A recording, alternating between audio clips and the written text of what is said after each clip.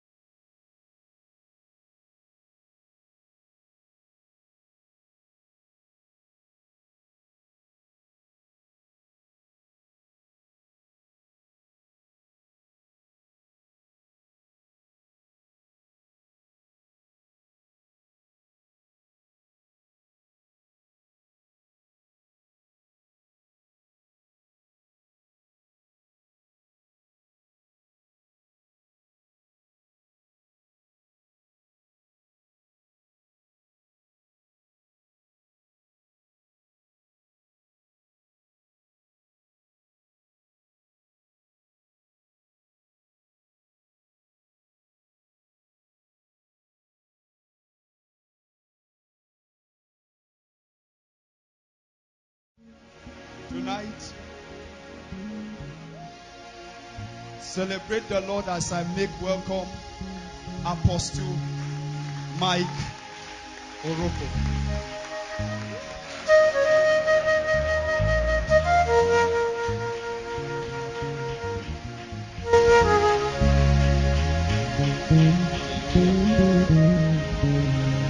Praise the Lord. Hallelujah. Are you expectant tonight? Are you sure you came to receive something? You are sure it's not gathering as usual? It's an honor to be here this evening to share fellowship with you in UNN. I trust that the procession that the Lord is going to begin tonight would be a river that many of you that have been expectant of a revival will be carried along. As I stepped into the borders of your campus, I began to interact with prophetic energy. And the spirit of prophecy was hovering around the campus. And I realized that God is out on a recruitment campaign. There are many of you that have already been earmarked as hunters that the Lord will use in the last day army. This is a kairos moment. It's a strategic season in the spirit. And for those of you who are discerning, you will realize that new sets of instructions are already coming in your direction. It's because of what God is out to do. It's not a season to play around. It's a season to take responsibility for destiny. And so this evening, I've only come as a herald to stir up the waters so that operation of the Spirit that is already ongoing in your heart will receive momentum and power to bring you to that point where the embers and the whispers from Zion will become discernible in your soul structure. Lift your hands toward heaven and worship the Lord now. The hour has come. The time has come. The Bible said Elijah waited. When the prophets of Baal were carrying on their storms, he waited until the time of the evening oblation. When there was no more voice, he said he called them and said, "Come close to me."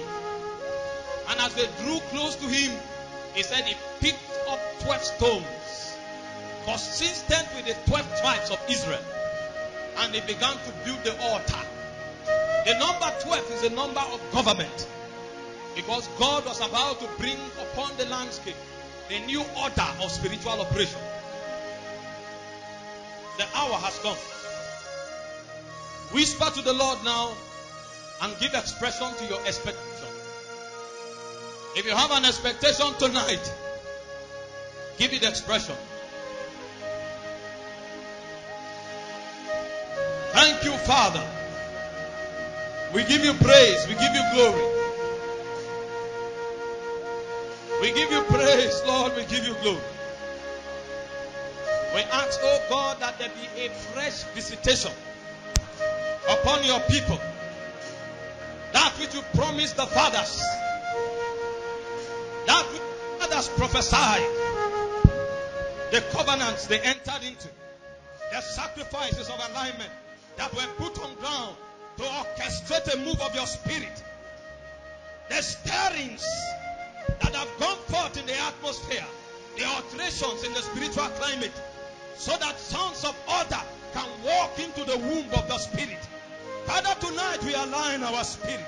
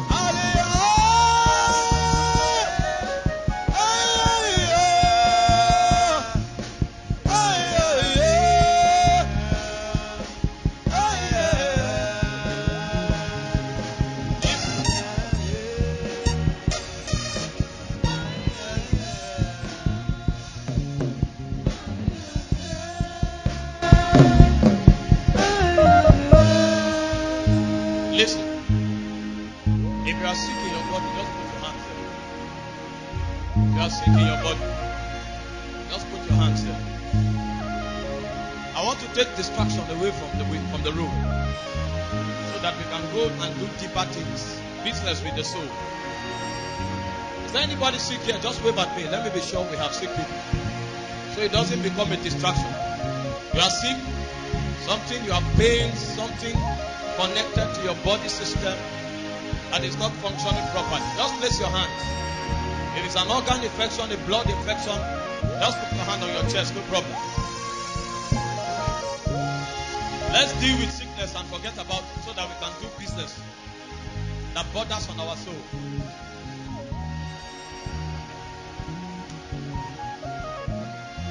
Thank you, Holy Spirit. Thank you, Holy Spirit.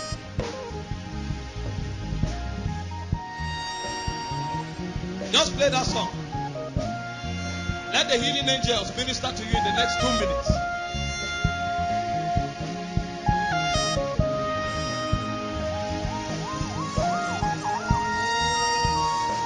Thank you, Holy Spirit.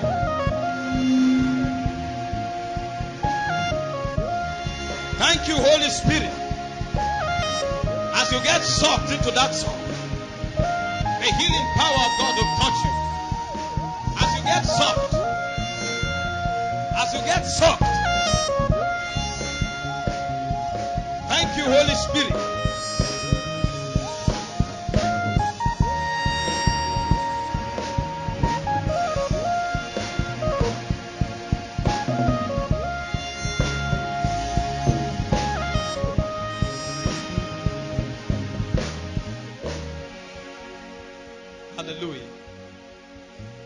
Thank you, Father. You are all healed in the name of Jesus. Just check your bodies. Check. Don't go religious with me now. Check your bodies. You had pain and the pain is gone. Just wave at me quickly. Let me see you. Those of you who had infections, you had pain, you have sickness or something. If it's something you can verify, just check. Check your bodies. In the next 1 minute. Check very quickly. If you have noticed a change, wave your hand at me. You have noticed a change already. Any other person, you've noticed a change. Wave your hand at me quickly. You've noticed a change. The healing power of God is already ministering to people. We need to put that aside so that it's not a distraction. While the message go on, you will discover most of you, the process is already on. By the time we end the service, you discover you are permanently healed.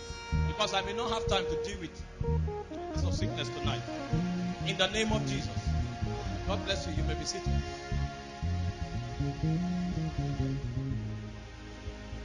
You may be seated. I want to do a teaching tonight. By tomorrow, I'll have the liberty to do impartation. But for tonight, I'm burdened to do a teaching. I'm going to be doing definition of terms this evening. Tomorrow,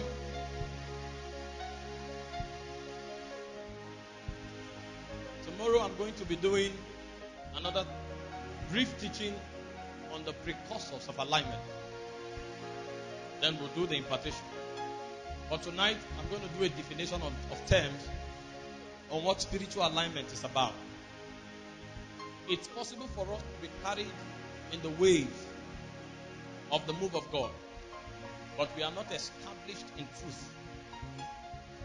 It's possible for us to be carried away by the euphoria and the atmosphere of our gathering, and then we lose touch with the true essence and meaning of the gathering. It's possible for us to be sucked into the activities that characterize the move of God, but the life of the move itself is not planted in our spirits. And so tonight, I want to do a teaching to bring us into understanding of what the essence of alignment really is about. Because many people are using very big words, because it seems as though the move of God that is coming to us at this time is to be activated by utterance. And on the strength of what God is doing, many people have reduced the spiritual essence of what's happening to talk, to lingo, and to big, verbose words. But what God is doing is bigger than language. It's a move of His Spirit. And if you don't even understand why God is activating what He's doing by the way of utterance, you would not even know what and why utterance is a necessity. Utterance is not English language. It's not oratory. It's not dexterity in speech. It is a spirit-energized communication that connects the heart of the Father to the heart of His people, so that the burden in the heart of the Father can be transferred to the listeners. So when utterance is in full scale, what happens is that the people are quickened. A fresh hunger is activated in their hearts to begin a journey, the pursuit of God, in order to realize the full scope of their ordination. Then their life will have meaning. But if we reduce what is happening to talk and mastery of the nature of teachings that is flying around, we will become babes the more we think we are going in the womb. That's why Paul came and he diagnosed the condition of the churches in Corinth. And he said they were babes and they were carnal people. Why was that so? They listened to Paul, they listened to Apollos, so they could talk like Paul. They could talk like Apollos. They knew the set of teachings, but they had no contact with essence. And when you find such deficiencies in the body, it simply means that alignment is not an integral part of that which the Lord is doing. Because alignment is that which brings us into the experience of the mind of the Father. If you have not come into the experience of what God is doing, you may be juggling around in cliches and exciting your emotions. But in the day where champions are numbered, you would realize that you are not conquered. In the day of trouble and affliction, you will realize that your strength is small because you never traveled into the womb of the Spirit. And that is why I want to show us this evening, very quickly, what alignment, spiritual alignment is about. Hallelujah. There is a place of understanding of what God is doing. And there is a place of transformation to become that which God is doing. There are two different things. You may come to a point where intellectually, cognitively, you have an understanding of what it's about, what the move of God is about, what God wants to do it's about. And then there is another place where you have become the move of God. The goal of God is to make you the move that is coming on the earth realm, so that your life becomes the extension of His reality. It begins with understanding what God wants to do, but it doesn't end there. It becomes relevant when the people that have caught the light of what God wants to do become that which God wants to do. At that point, then the work of alignment is complete in their lives. Jesus made a statement, a very profound statement. In John chapter 9 verse 5, He said, so long as I am in the world, He said, I am the light of the world. It's possible for you to look at that scripture and then you also go in faith and begin to declare that you are the light of the world. And there is nothing wrong with it, because one of the laws of faith is the law of speaking. The speaking law of faith is a very integral part of the realization of possibilities that are locked up in faith. But you need to understand that before Jesus made the statement that He was the light of the world, He went through a definite protocol to become a light. The Bible said He was led into the wilderness in Matthew chapter 4 verse 1 to be tempted of the devil. It was when Jesus passed the test of alignment that He returned as the light of the world. So Jesus was not just making a quote because it was intelligent to make a quote. Jesus was making a declaration from the essence of His reality. He was the Word of God. He was the creator of all things. He was co-equal with the Father.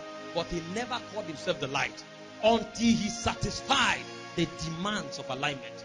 When He came out of the wilderness, the Bible said He returned in the power of the Spirit. At that time, Jesus had the right to declare Himself as a light. So every spiritual reality will be alien to you until you satisfy the requisite alignment requirement in order to manifest the dimensions of that reality. There are many Christians making declarations today of what they are not. They are thinking, saying it, they will become. Saying it does not make you until you behold Him as He is. And for you to come to the center and the womb of the Spirit where you can look at Him as He is, you must come under the government of the Holy Spirit. That's where many believers have lost out. They don't submit to the demand of alignment, but they declare the possibilities of faith. That's why we discover when we have crisis that we are deceived. We realize all of a sudden when there is calamity in our lives that we are deceived. You hear people saying they can do all things until crisis comes. That's when they realize that they were quoting scriptures that are not realities in their spirit. You hear people say they are full of the anointing and the power of God until their neighbor, their nephew, their brothers, their sisters, or their mothers is sick. That's when you see believers running around looking for healing lines to join, because they realize that the declaration they were making all the while was a lie. Am I talking down on faith proclamation? No. But I'm telling you that apart from faith proclamation, there is a requisite alignment that every believer must join himself into in order to enter into the realities of the things that are spoken. Jesus, the Bible said, is the author and the finisher of our faith. So everything Jesus did was a gangway that He revealed to humankind, that in order to become that which He is, then you must go in this path. Paul was the one that declared that we are the righteousness of God. But when Paul spoke to his disciple in 1 Timothy chapter 4 from verse 17, he told him, exercise yourself unto righteousness. Exercise yourself. It's no doubt out that you are the righteousness of God. But in order for the economy of righteousness to become a reality in your soul and in your body, there is something you need to do. The word exercise there is the word alignment. Christianity is not talking. If it is reduced to talking, then we become puppets in the hands of principalities. If it's reduced to talking, then we can be manipulated. A spirit that does not have law over you, you can never see his reality. You may talk about him, but you will not walk in his reality. That is the plague of many believers. Alignment is the heaviest molecule in the doctrine of righteousness. When we talk alignment, we are talking about the economy of holiness. We are talking about the full manifestation of the essence of God. And you need to understand that holiness is the business of the throne room.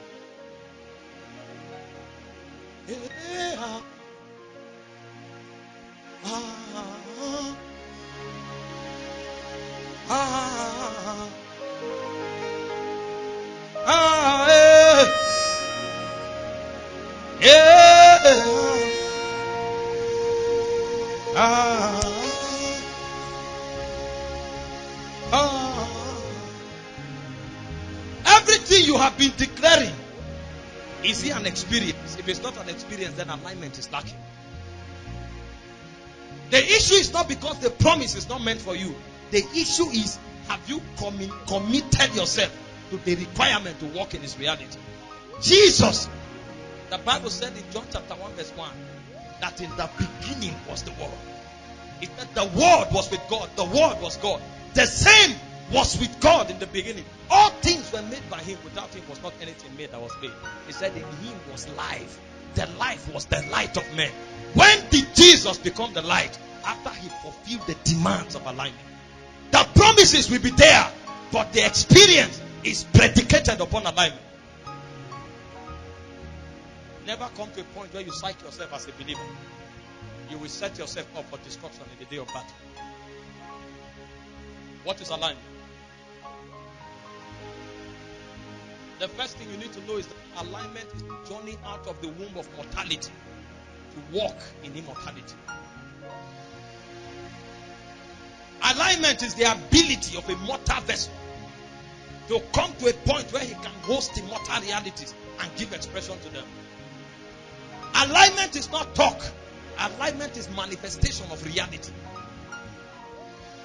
You are not aligned until spiritual possibilities begin to find expression in you. You can be a leader, you can be an apostle, it doesn't count. You can be a prophet, it counts for nothing. You may know the laws and the doctrine of righteousness, but you are not aligned to the reality of righteousness until your life becomes an effulgence of the realities of righteousness. Alignment is the point where a mortal vessel begins to live like an immortal. Alignment is when corruption begins to host the possibilities of perfection and give expression to them. Alignment is when a man becomes a God. When people look at you and all they can see is Jesus, then you have entered into the womb of alignment. It's not a talk, it's a life. How do you come to that point where you can host and give expression to reality? These realities are there. They were promised you. For 1 minute. Don't be lost. Stay with me. Listen, let me give you a scripture to substantiate the points I'm making. In Isaiah chapter 40, verse 28, look at what the Bible said. It said, have you not heard? Has it not been said unto you that the everlasting God fainted not, neither is he weary? What is the Bible saying? It means the ability to continually dispense energy and not to faint is only possible in the divine. The ability to walk and not faint is only obtainable in the divine.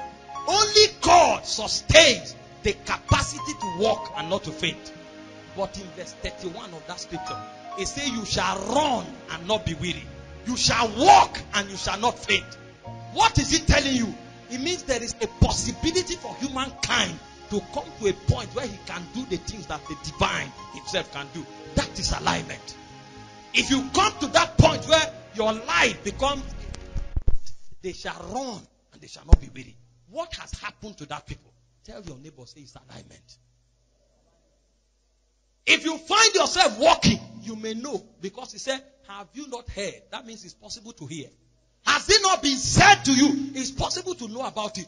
But have you come to the point, experientially, you are walking, you are not weary, you are running, you are not fainting. That's when alignment is achieved. There are many young people talking big things. Especially this media age now, where everybody has a platform to talk.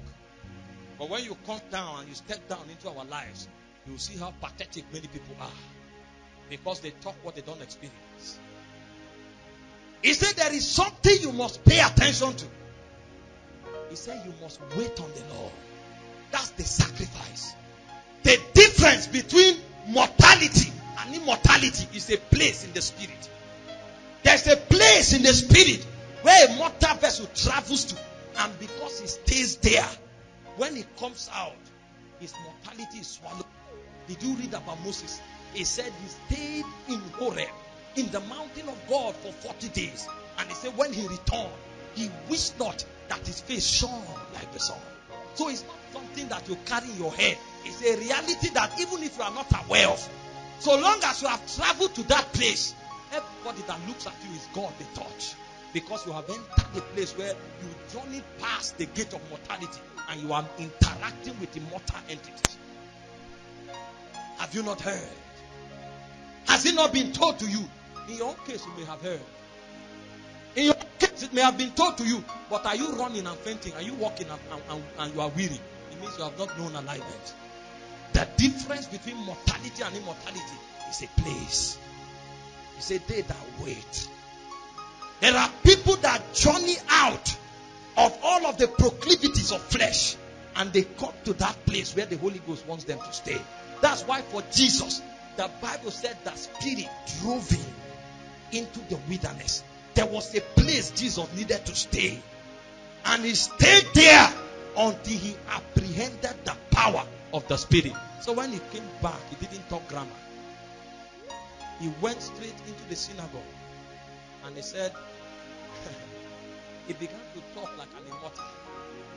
Before that time, he was known as a carpenter. All he knew to do was the skill of carpentry. You may be here talking physics, medicine, microbiology.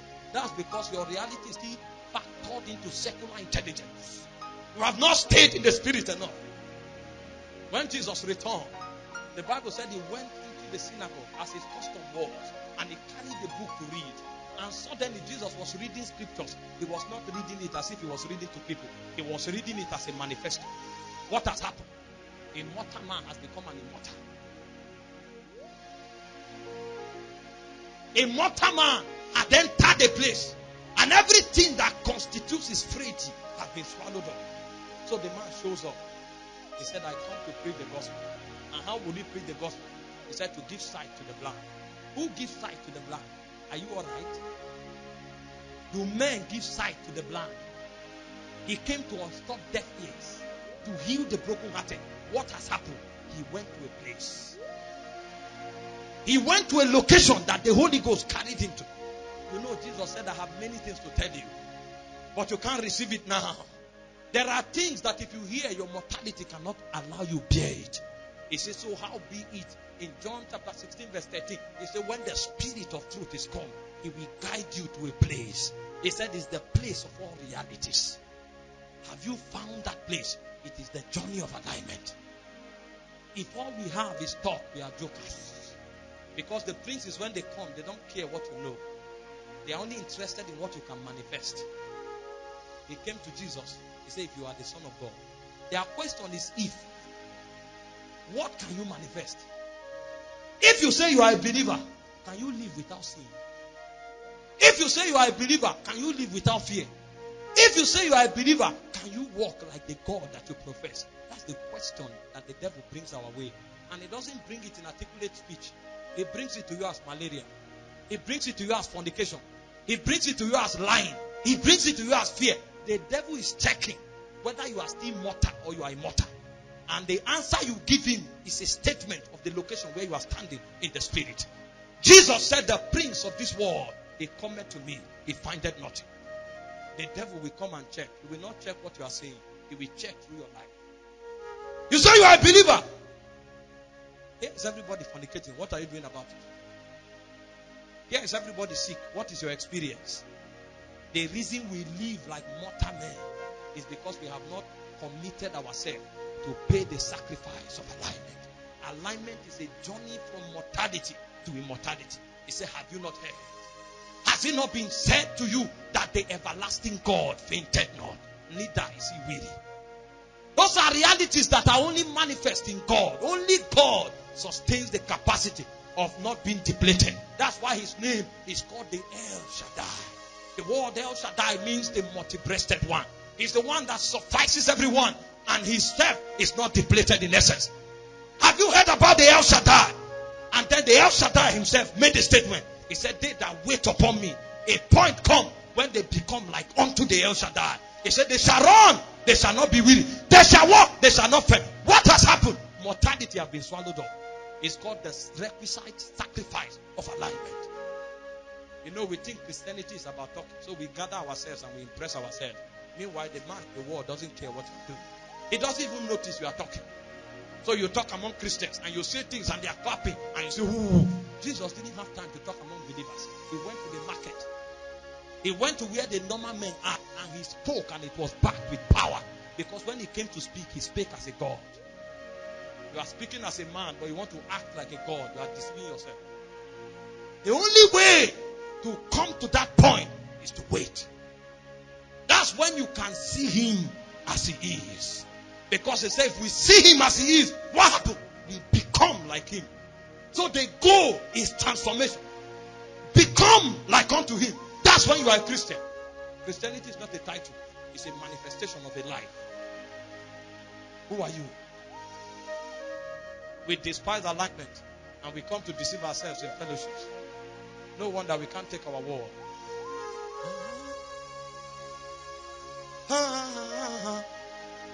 Tonight I want to keep it calm to challenge your conviction so that there will be a shift in your paradigm. We have made so much pride and brag so much in titles. Our titles take us nowhere. Jesus didn't bother about title. It was later they wrote about him saying he's a great shepherd. He said, I am the Son of God. He was enough. Every time a title is added to him, his value is reduced. You will never hear Prophet Jesus or Apostle Jesus. Meanwhile, the apostolic, the prophetic is an effulgence of his reality. He said, who shall declare his generation? So the reason we are apostles is because we are an extension of him. So in his own conviction, an apostle is a manifestation of a dimension, not a title. An apostle is a witness and a proof that a kingdom that is an invisible realm exists in the natural. So when an apostle show up, the bodies of the kingdom should manifest. So what makes you an apostle is not the title. It's your ability to bring the kingdom to bear. When you speak, what happens to people? A man is in the kingdom of darkness, but an apostle talks to him and he steps out of that kingdom and he enters another kingdom. That is an apostle. He has the ability to pull you out of another kingdom to what he represents. So long as you interact with him, you must bow to the government that is ours. That is the definition of the apostolic. But it's for men who have seen life. It's a journey from mortality into immortality.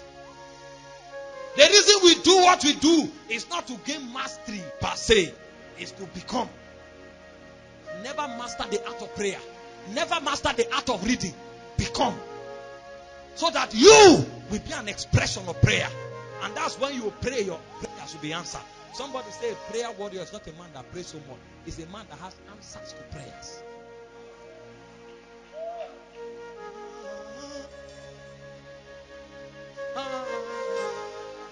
Don't you see that we brag in mundane things? When people gather, they hail somebody because he prayed longer than every other person. Meanwhile, 10 people came with cancer. No one was healed. And the prayer man is walking. He say, oh boy, win a prayer. And your prayer cannot transform anything. What is the goal of prayer? Prayer is a bridge between immortality and mortality. Prayer is a chamber, a gate, a bridge through which you can download possibilities that are in heaven. Somebody comes to say he knows all the doctrine of the Bible. Meanwhile, he's a puppet. He knows the doctrine of healing, he's sick. He knows the doctrine of righteousness, he's a sinner. Are you not a fool? Loftiness of the mind. Little or no transformation in the soul. Alignment is a journey from mortality to immortality. What is alignment? Alignment is fraternity with entities in Zion. A man of alignment is a man of encounters. Did you read about Jesus in the Mount of Transfiguration in Matthew 17 verse 2? He said after 6 days he took Peter, James and John and he went to the mountain. There he prayed. What happened? First, there was transformation. He said the fashion of his countenance was altered. His raiment glistered, and then something happened. He said there stood with him Moses and Elias. What were they discussing? About the things that will happen in Jerusalem. Because this man has come to a point where he has submitted completely to the will of the Father. So entities in Zion who carried the message for what God wants to do, they came to submit it to him. Elijah came to submit the prophets. Moses came to submit the law. Because this man has decided to pay the price for emergence of the kingdom. Because he submitted in alignment, the prophet and the law needed to come and submit their witnesses.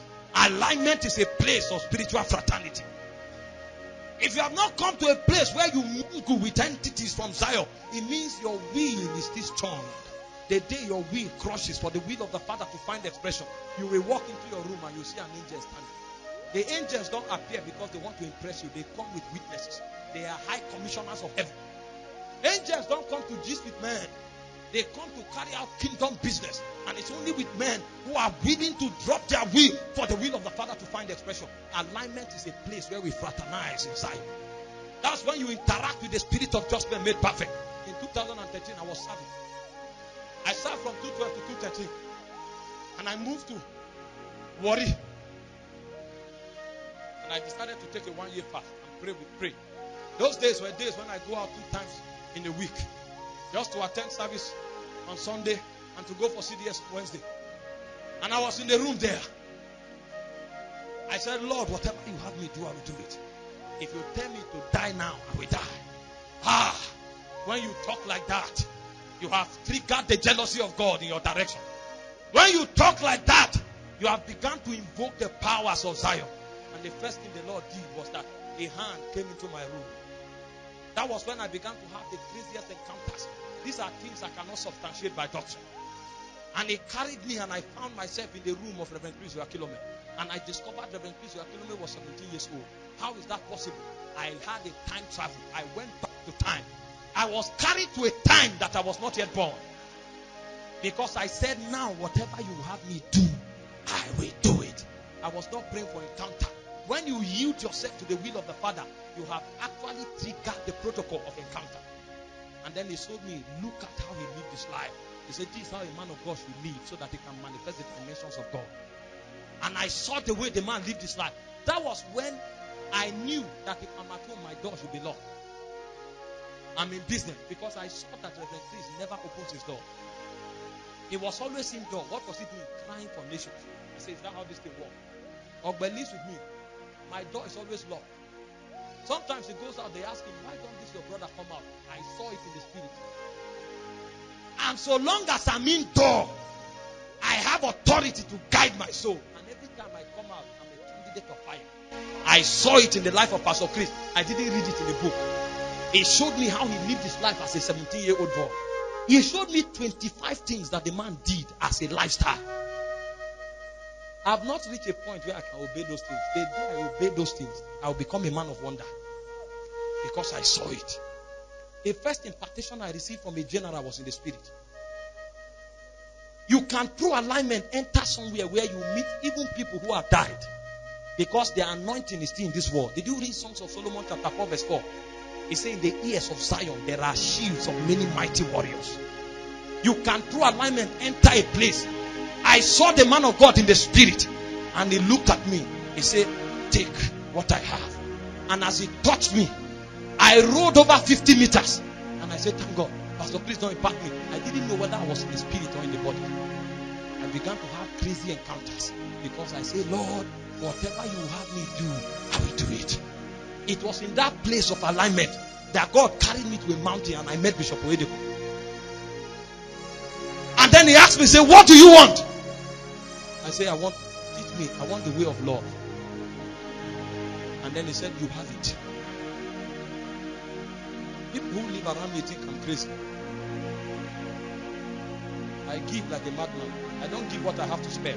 I give the things I value. It's not because I learned it. It was imparted to me by Bishop. When I came out of that encounter, I almost cried. I said, why did I ask for faith? You see, when you are in your senses, you are deficient. I said, why did I ask for faith? How can I meet Oyedepo and I'm asking for love? It was later that I heard him preach. And he said, men don't know him. He said, faith walketh by love. He said, he's a man of love. That was when I began to hear how Bishop Oyedepo will be in church when they started. He will look at the brother. He said, the person looks hungry. He will say, tell that person to meet me after service. And they will empty all his money and say, he doesn't even know how much it is. Meanwhile, he's not going home with a hope of what to eat. Today you see him flying in private jet. And then you are talking. I met them in the spirit. I interacted with them in the realm of reality. Before I ever went to them to impart me, I had received impartation in the spirit. Because alignment is a ground of spiritual fraternity. Many will never enter into great things because their will is still strong. When you journey from the gate of mortality to immortality, there are many possibilities that you can't express. Alignment is a journey into mingleness, oneness with God. Oneness. Many people are crazy about encounters. They don't know the things that matter. Crying, they want to see angel. They want to see archangel. They want to see this person. Don't waste your time. Pursue after God. Alignment is a pursuit of God. It's a pursuit of God for who He is. Did you read John chapter 20? From verse 3 to verse 16. They ran to the tomb of Jesus. John and Peter, they came. They saw the linen cloth and they were happy. They ran away. But Mary Magdalene stayed. And people will tell you, I was praying and my leg began to hurt. My hand was shaking. What does it mean? What do you mean? God is luring you into the spirit in case you want to know what it is. Did you not read where He said He has given you great and precious promises that by them you may escape the corruption that is in the world through love, having become partakers of the divine nature. Those things are triggers to bring you into His presence. But John and Peter, they saw linear and they left. Mary Magdalene stayed. She stayed. And then she saw 2 angels. And she was not carried away because she saw angels. How many of us come to preach and say, the last time Angel Gabriel showed up in my room. She stayed there. The angel said, why are you troubled? She said, where have you kept my law? Where have you kept my law? Ambition was God. Not that men that God can commit heavy things to their hands.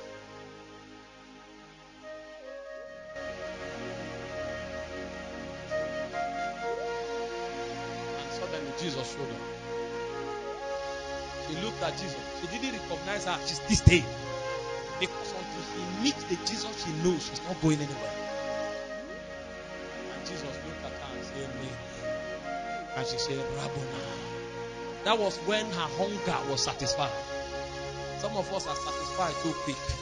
Because the reason we cry for encounter is because we want to tell our friends that we too have seen angels. God is not our priority. Our goal was not to tell the world that she has seen angels. She said, Rabboni. That was when her lust was satisfied. Because alignment is a journey into oneness with God. Jesus prayed in John 17. He said that they might be like us, one with us, as I and thee are one. You want to conquer your world. You want to host the dimensions of God. You want to take over your territory. Oneness is the key. A God you are not one with, you can never mirror His dimension. Deceive yourself. The principalities will watch out and they will fashion a weapon that is meant for you and you alone. Did you not hear it say no weapon fashion? It means they take the time to design a weapon that is consistent with you alone. Even if they shoot it from Hades, it will locate you because your appetite will attract it. But when God becomes your only appetite, you become invincible in the realm. Because before they get you, they will find God. That's why Paul said we are hid in Christ. He said the life we have now is the life of the Son of God. He said we are hid in Christ and Christ in God. How does that happen? He said when your affection is in the things from above. If your affection is centered on God only, a point comes when a oneness is so achieved that they can't find you. Everything they want to talk about you, they will talk about God. Did you read about Daniel? He said they looked for an occasion against it. They couldn't find any except in his law, the law between him and his God. So you can't find them. Before you hit such a man, you will first of all conquer God. That's why the Bible said we are more than conquerors. Because before you come to us, you must fight the one that defeated principalities and powers. They are not scriptures to quote, they are experiences of life from men who have journeyed in pursuit of God. What have you done to pursue the Lord? Many of us have terrible appetites and we deceive ourselves so much. We deceive ourselves. We think God is pleased because we are doing things in the kingdom. If you don't first of all love Him, you are a waste. It's love for Him that is His first priority. He said they came to Him. They said, we supped with you. He said, we heard you preach on our streets. We did miracles in your name. He said, away from me, workers of iniquity.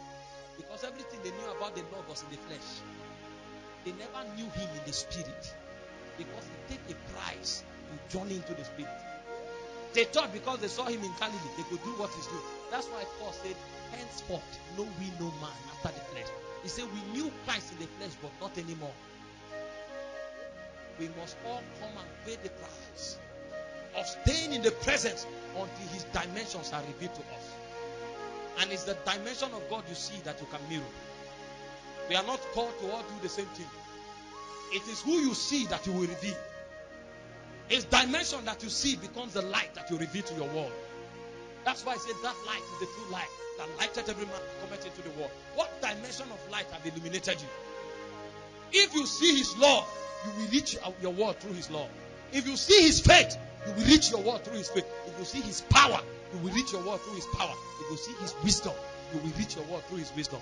All of us read the whole Bible, but go and listen to the men of God that are doing exploit. Everything Bishop Oyedepo preach is ending faith, because the God he saw is the God of faith. Everything they preach, everything Apostle Aruna preaches ends in kingdom. The God he saw is a government. Who have you seen in the spirit? It means you have not traveled far enough. You have heard what men said and you are psyched. And then because you are the head of fellowship, you want to create a caricature so that people will think you are what you are not. The principalities don't see your action. They see the light you emit in the spirit. So you may deceive men, but you can't deceive spirits because they dwell in the realm of reality.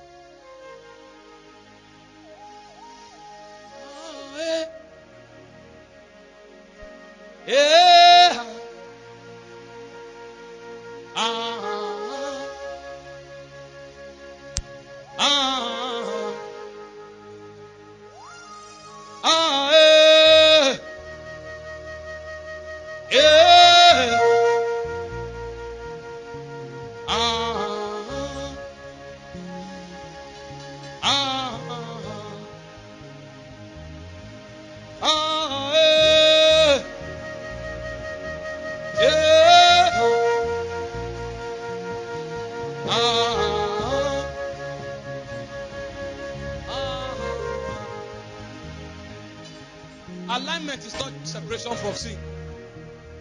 Separation from sin is very important. Alignment is that place where we come and we interact with reality. In John chapter 1 verse 1 to 4, Paul said the things that we heard, like every one of us, they also heard it at some point. He said those things, we have looked upon them. He said, but now our hands have handled. You will journey step by step. A lot of people hear doctrine and they run to preach it. You don't know it. I tell people all the time, it's because English language is limited. That's why we deceive ourselves most of the time. In the Greek, knowledge is called gnosis. You must know it until you become like it. You have intimacy, intercourse with it until you become the full manifestation of which is known. So if people are looking for that reality, they need to go to heaven. They see you, they've seen it. Paul said, follow me as I follow Christ. That's a man that knows Jesus. If you stay with Paul long enough, you will know Jesus. If you look at him, you will see the dimensions of Jesus. That's a man that has known Jesus. That's how realities are known in the spirit. He said the things we heard, we saw, we looked upon it, and we handled of the word of life. He said that's what we have come to commit to you. So for John, the message they preach is not something they read to preach. It's a reality they have. Present hour custodians, and they are coming to commit it. So when John speaks to you, he's committing God into your hand. Do you read what the Bible said in 1 Timothy 2 verse 2? He said the things that you have received from me. He said the same commit to faithful witnesses who shall be able to teach others. So they don't have God in their head. They have his reality in their spirit. And they have the capacity to give you God. So when such a man comes to preach righteousness, sin will be tamed in your life. Because he is committing to you the spirit of righteousness. When such a man comes to teach wisdom, foolishness will be exonerated from you. Because he came to commit to you wisdom as a substance. That's where they stand in the spirit. That's who they are.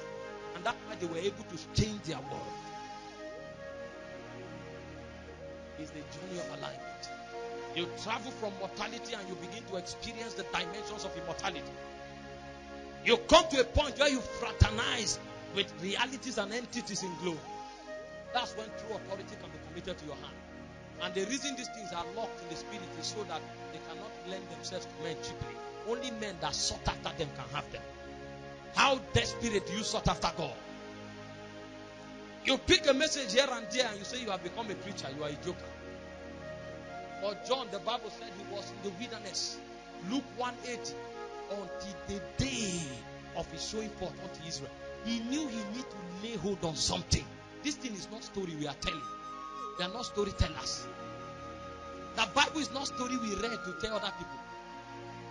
They are realities that have impregnated us until they have changed our appetite. They have changed our ambitions. They have changed our proclivities. So we come as witnesses. John said when he pleased the Father, Galatians 1:13, to reveal the Son in me. So when John encountered Jesus, it was not enough. He needed to handle the reality. So the Bible said he went to the wilderness of Arabia. He stayed there for long until Christ was revealed in him. Those were the depths they went in God before they came to preach the gospel. We have babes on the altar. That's why there are confusions everywhere. People who have not handled anything, they come to talk. And they confuse innocent people who are seeking God genuinely. They come to tell them, it doesn't matter what you do, there's forgiveness in Christ. Are you alright? Who told you it doesn't matter? Your statement would have been correct if life ends only in time. But Paul said, if only in this life we have hope, we are all men most miserable. There is life hereafter. And in that life hereafter, what you do matters. You'll be rewarded based on what you do. And the reward of some people will be gnashing of teeth. Go and read Revelation chapter 20. After hell and death and the people that sinned were cast into the lake of fire, the Bible said in the New Jerusalem, he said some were in outer darkness. Who told you there is no consequence? People who don't know truth because they've not seen it in the spirit. They read stories, they thought it was about stories.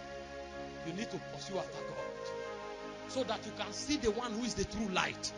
Paul said when he was praying for the church in Ephesus, in Ephesians chapter 1 verse 7, he said he prays that God will grant you the spirit of wisdom and revelation in the knowledge of him. He said that the light, the eyes of your understanding be enlightened. You can touch wisdom by studying, because the word is Sophia. Is the ability to gather knowledge and to analyze it. You can pursue God to a level and then you enter into revelation. It's called the apocalypse, the unveiling. But that the realm is unveiled does not mean you know. Because if there is no light in this room, everything in this room will be in place, but you will be useless here. The mic will be useless. The keyboard will be useless. The reason you can interact is because there is light. In classical physics, you see because an object emits light. It's the light the object absorbs and emits that make you see it.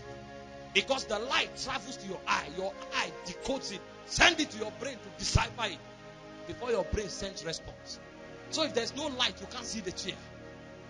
The realm can be revealed, but until the eyes of your understanding is illuminated. That one comes to people who wait. How long are you willing to wait? How long are you willing to stay until your mortality is swallowed up? Because alignment is revealing the dimensions of immortality in a mortal vessel. How long are you willing to stay? We come to fellowship, and even fellowship has become a place to fertilize demonic appetites. Because the guy likes dancing, if he comes to fellowship and there's no dancing, the fellowship was useless. And then we dance the same dance steps we dance in clubs, because there is no man that comes to the spirit of holiness.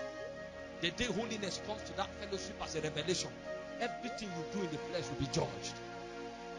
Many preachers talking Bible but have no reality because they've not seen light in the spirit. The journey of alignment is the journey of oneness with God until his full dimension becomes your reality. How deep have you traveled? It's not enough to lift your hands in the prayer, and because you are screaming and you are excited, you think you have taught something. John said, I was in the spirit on the Lord's day. He even heard a voice. But when God wanted to do business with him, another voice came and said, come up hither. There are places in God. And for your nation to be satisfied, there's a place you must travel to. Instructions are in different spiritual strata. That's why the day you gave your heart to Christ, you didn't need a spiritual experience. That level of faith was dealt to every man. But if you want to know whether you are a prophet, it's in the height in the spirit. So alignment brings us into stratas where we can make contact with the essence of ordination. That's why a lot of Christians are confused. They've not traveled to where the instruction of their destiny is. I was talking with my friend day before yesterday. I told him the instruction God wants to give you next day, you can touch it today. If only you will travel deep enough. Because the reason is in next year is because cumulatively your spiritual energies next year will take you there. But the spirit realm is not governed by time.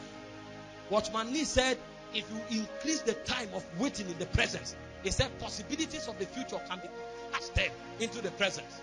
It's an intelligence in spiritual work. How long are you willing to stay? Men can't tarry. They are willing to talk.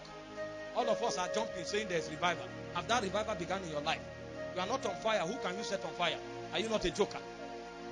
He said the fire on the altar must not be put out. The priest's responsibility is first of all to keep the fire burning. How much of fire do you have? Because the protocol of alignment is oftentimes truncated. The God you've not seen, you want to manifest. How will you begin it? God is not read out to people. God is not taught to people. God is committed to people. He's committed. And only custodians of reality can commit his dimension. Alignment is a journey into heights in the spirit where the whispers of our ordination can come to us. If you are still here and you don't know who you are or what God has called you to do, the problem is alignment. Because the instructions of your destiny, they are in a place. Until you get there, you can't find it. A preacher cannot tell you that. Because God put it there so that when you get there, as you are knowing it, the ability to do is also imparted. Ezekiel said, I was in the 30th year. In the 4th month, in the 5th day, I was among the captives by the river Kabar. I saw visions of God. And as he spake, the Spirit entered into me. When you know your ordination, the ability to fulfill is granted. That's why you cannot find ordination until you align. Because the instructions of your destiny, they are in a height in the spirit. And until you journey there, the ability will not be there. A prophet may come and tell you and say you are a prophet and give you your name and when you were born. But you will go about living a wasteful life. There's a place you get to where your eyes are washed with eye salve. There's a place you go to where your ears are open because you begin to interact with new sets of energy. You are a man of wisdom. You can never function by the wisdom of the divine unless by alignment you go to the womb where wisdom dwells. He said to Job, do you know where light dwells? The scriptures cannot be unveiled to you until you journey to the place where light dwells. The men that see through the scripture, they talk from a place. It's a place where light dwells. That's the realm of illumination. Men of power, they journey to places. There are places in God. And the place that is consistent with your destiny is your responsibility to travel there. Unfortunately, many will never journey there. They will only be told the stories of God. And the time will come when they will discover they were deceived. What do you think they would have told John the Baptist? Imagine if John was in a church where a prosperity teacher was teaching and say you must prosper in this life. Christianity has no value unless there's prosperity. The assignment of John, prosperity is alien to it. Because prosperity will be a distraction for John. The only way he will know is to stay in the wilderness. So no preacher could preach to John. His father was a priest. But what he needed to hear for his destiny, he needed to see the one who dwells in the midst of the coals of fire. And he said, the one that sent me, same said unto me. It was not a preacher that told him. There was no prophet in Israel for 400 years. How will the guy come and speak?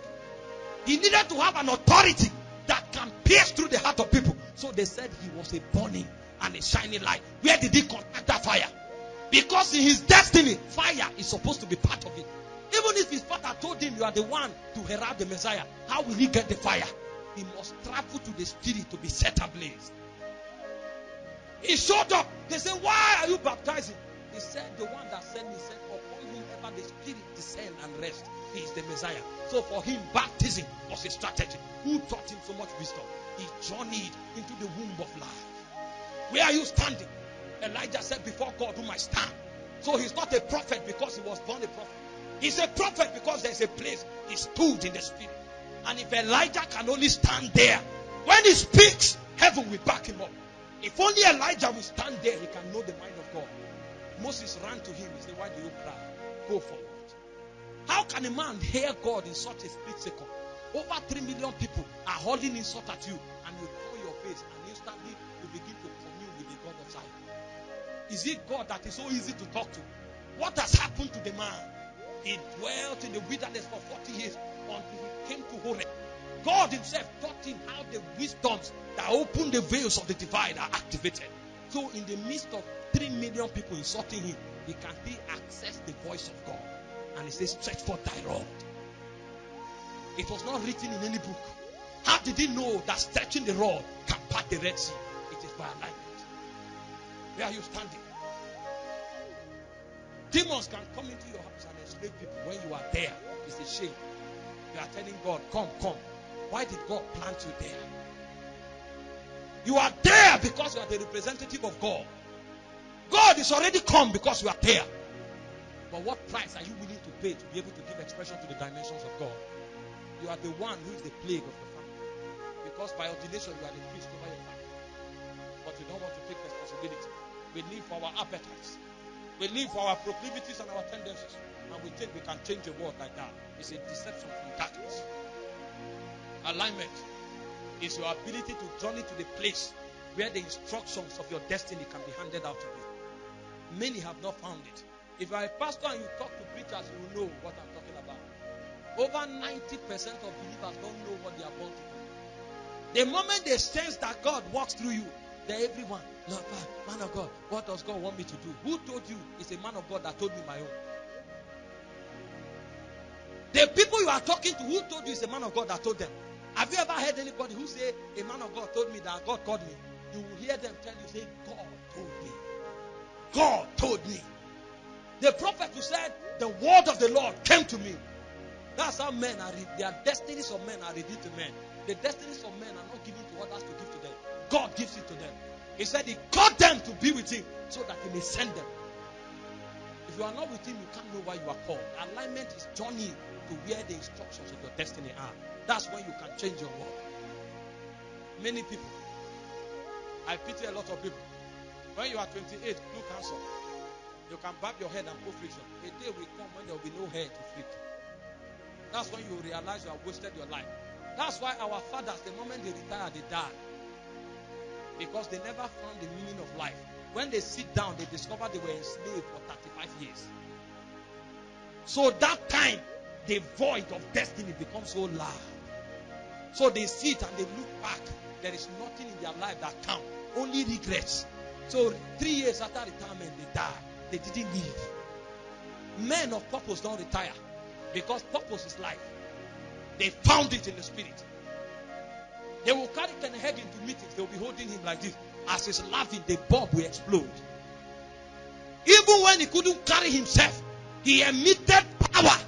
Power that even electricity will respond to. People were carrying him, but when he laughs, a whole congregation will begin to laugh. He sets them drunk in the spirit. He found his identity.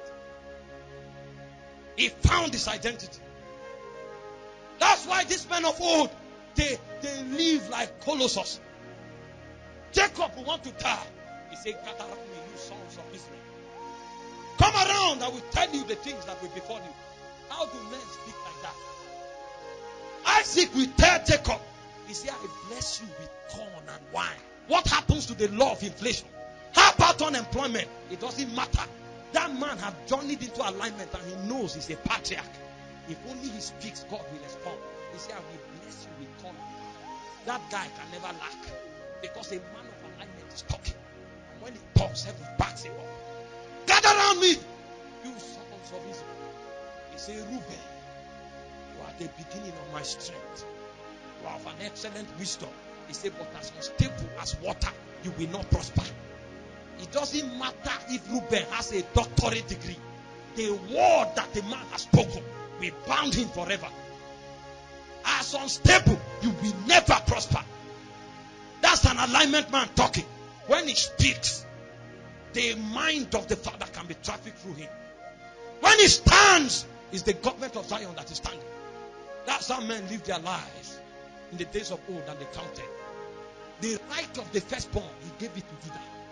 He says, so long as you live, the scepter will not depart from Judah until Shiloh come. God in heaven respected it.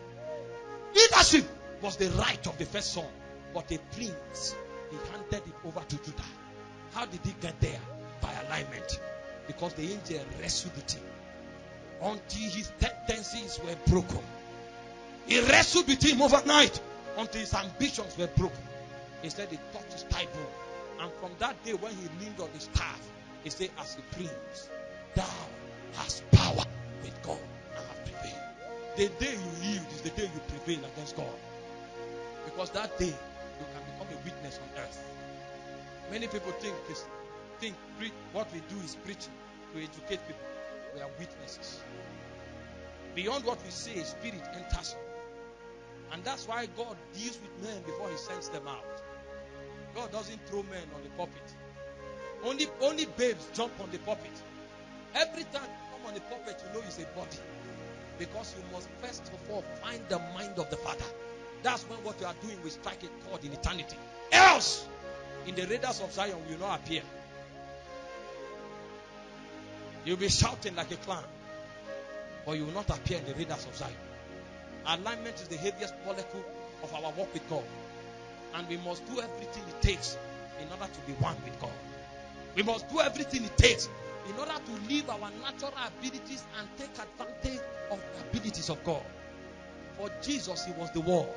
The Bible said at the age of 12, he grew in wisdom, in knowledge, and in stature before God and before man. So at the age of 12, Jesus was qualified to preach. He asked the doctors of the law, they couldn't answer. He was the one that answered them. But he knew that preaching is not about knowledge of the head. Preaching for him is a witness. So he waited on God until the day of his announcement. What are you doing? The burdens the Lord put in your heart, what are you doing with them? Every day you come to church, you jot. You have written all the doctrine. You have read 1,000 books. What is your life speaking? Until you begin to yield to the Holy Ghost to carry you to that place where you can become one with the Father, your life will not count. Life begins to count when men are able to mirror the dimensions of God. Life begins to count when men become one with the Father. Else, we will live for the things of the flesh, and we will be beings of our appetites. I came this evening to challenge your conviction. I came this evening to scream as a herald so that somebody will hear. Because the things that matter about your life, they are the transactions that are carried out in the secret place. What we do in the public is an overflow of the realities in the secret. If everything about your life becomes what is happening in the stage, then you are shallow. Every wind can throw you off. Alignment is a journey into the womb of life, but many have not traveled. How deep have you traveled, brother? I know you are a fellowship president. But how deep have you traveled? Before we begin to talk deep matters, where are you standing? Or are you talking what somebody has heard? What have you heard from the mouth of God? He said, man shall not live by bread alone. What have you heard from the mouth of God? That's why your destiny is strange to you. That's why you don't know where you are going. That's why you don't know tomorrow. But when you interact with God, something happens to you. You become like Him. You begin to see from His plane. He told Abraham, lift up your eyes. He said, whatever you see, as far as your eyes can see, I have given to you. Why do you think Abraham will be bold enough to tell the king of Sodom, he said, I will not take a latchet from you? Because he knows he's the possessor of heaven and earth. Even the thing the king of Sodom had belongs to him. I will not take a latchet from you, lest you say you made Abraham rich. Because the God of heaven have told him, he says, so as far as your eyes can see, Sodom was included. But some men pursue after things, like Lot that saw the sides of Jordan, and it was full with green vegetation. He didn't know that some years to come, fire will alight in Sodom and Gomorrah. Alignment is the direction to go in life. Alignment is that point where you submit your will to the will of the Father. Alignment is that point where you decide to put away your natural advantage and receive the set of advantages that you have in the Spirit. That's when your life will begin to count. Alignment is your ability to stand in the presence of God. Alignment is not doctrine. Alignment is life. Doctrine is important because it is within the boundary of doctrine that our heritage is preserved. But if we stop there, we will only be theologians and lecturers. And we bow our heads and pray. I was given a rigid instruction about time. I want us to pray a bit. That's why I'm stopping now. Tonight, I discovered it's just a charge I can give. It's just a charge. That's why I couldn't look through my script. It's just a charge. You can sit down, but we'll pray. We'll pray in the next 10 minutes. And I will release some burdens.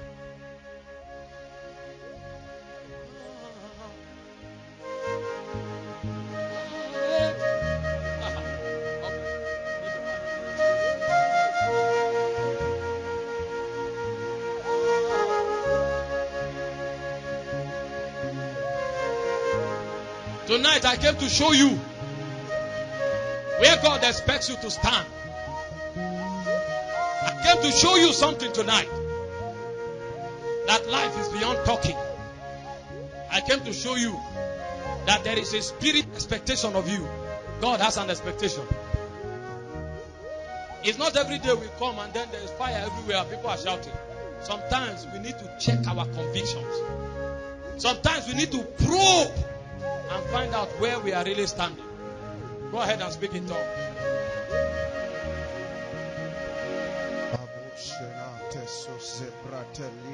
As you speak in tongues tonight, pray intelligently. You know the area of your disobedience. You know the area of your disalignment. Ask the Lord to show you help. Ask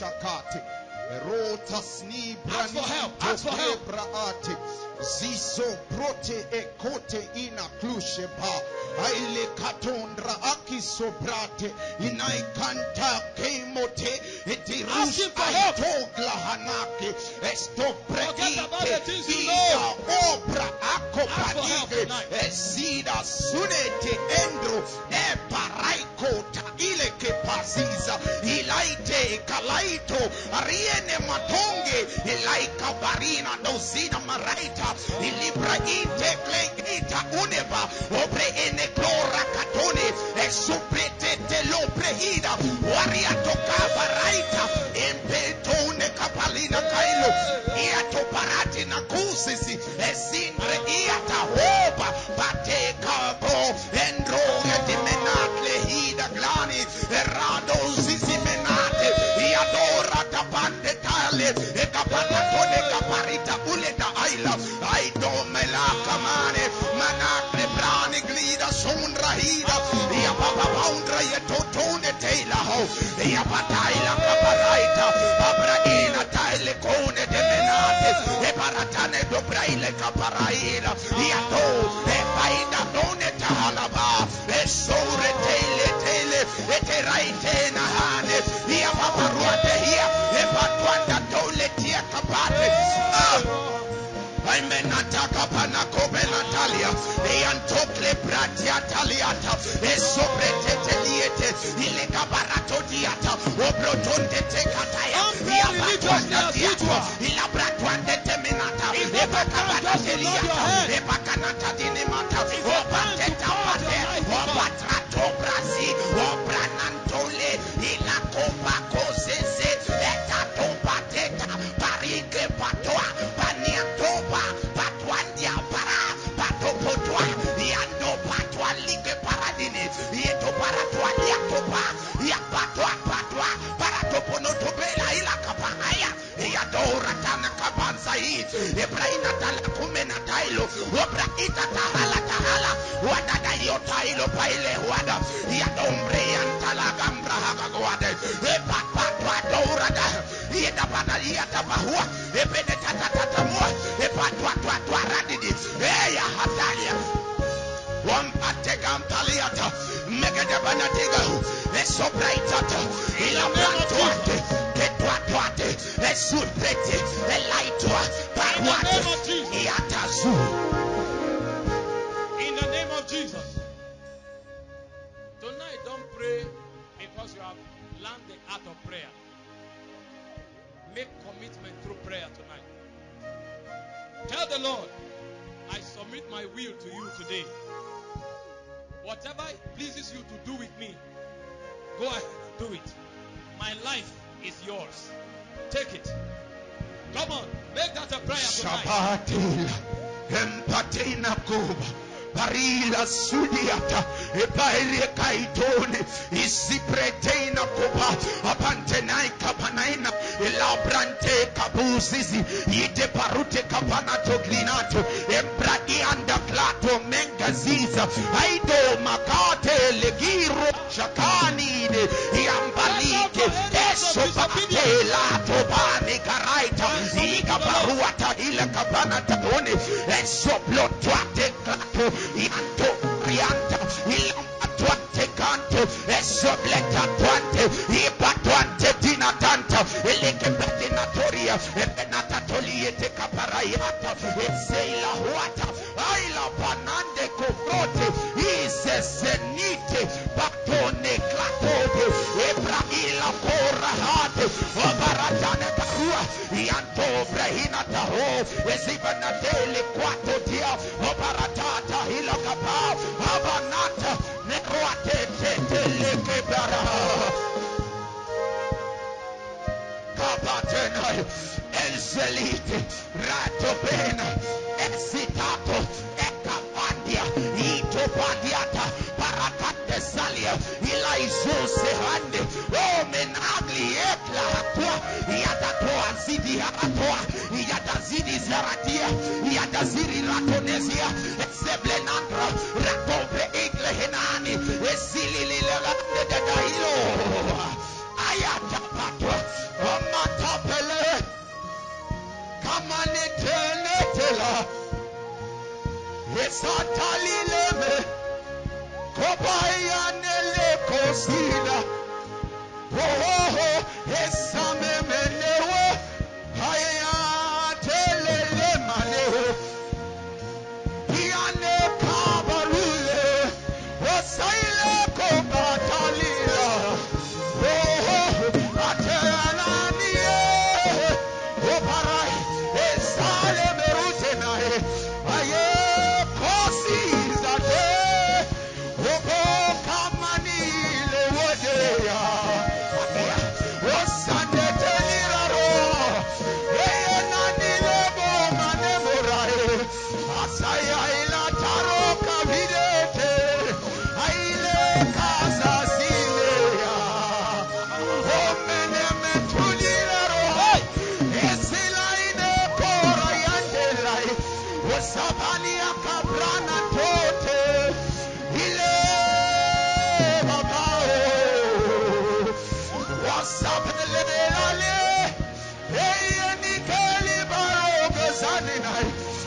Ranine Clara Susi. Open and cry to the Lord. Cry to the Lord. Commit your life to the Lord. Commit to the Lord tonight. Commit your life to the Lord.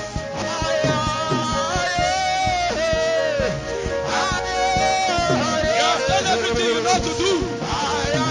But have you secured oneness with God? Are you living like an immortal? Have you received the instructions of your destiny? There is no alignment there. Hey!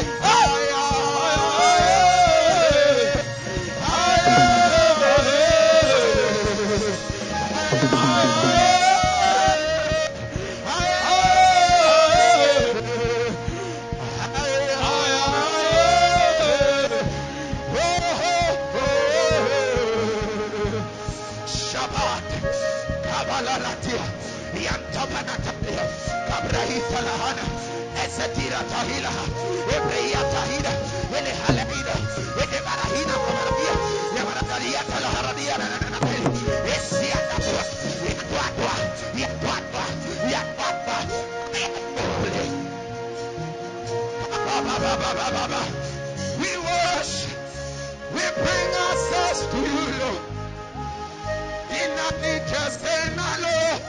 Tanalo Bele Sakinate, Osaben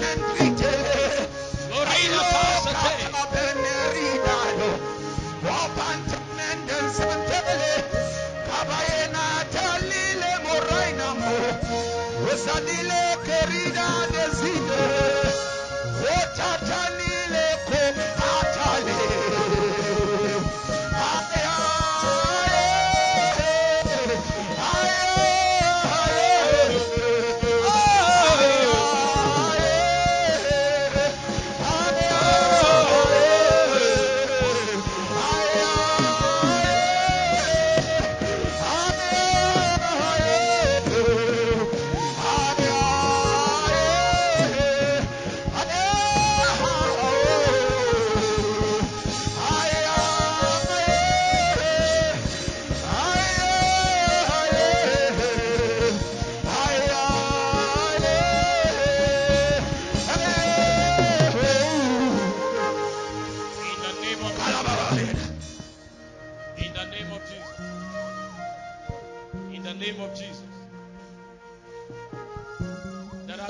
Of people, there are three sets of people I'll be bringing ministrations to tonight. Listen. You've got to keep it calm tonight. Tonight is not the night of power, but there are three sets of people the Lord will be ministering to. Listen. The first set of people the Lord wants to minister to tonight are the people that I call custodians. These ones, the Lord have brought them wisdoms and revelations, but they are locked in their spirits. So they know that they are aware, but they can't express it. It's as if it's there, but it's locked. God wants to accelerate their growth process so that they will come to a point where they have the ability to release those revelations and those sounds, because your territory needs it now. In order to bring the territory to a place of resonance where dimensions can begin to flow. Father, in the name of Jesus, it's time to receive now. Father, in the name of Jesus, from the left to the right, from the front to the back, where are the custodians? Touch them. I activate you now. I can see a lady in yellow in the spirit. A lady wearing a yellow top in the spirit. The Lord is about to activate a prophetic sound from this lady. I see a yellow color in the spirit. Holy Spirit, where are the custodians? I release fire from the left to the right, from the front to the back. Holy Ghost, touch them. Sabata. Jelibarana toas. Cambra sateteria tanas. If you are sitting close to somebody and the power of God is touching the person, just help the person so that they are not injured. There is a fire coming to this building now. Beletete, Oriana Tata, Mante, Berento, Sabrina Tat. Where are the custodians? The custodians. I activate a sickness in your spirit. I activate the gifts in your spirit. I activate the dimensions of God in your spirit. Take.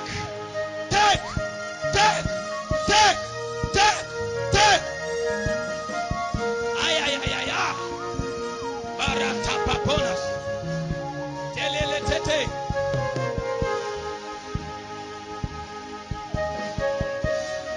Sombratatete. We are going to higher spheres.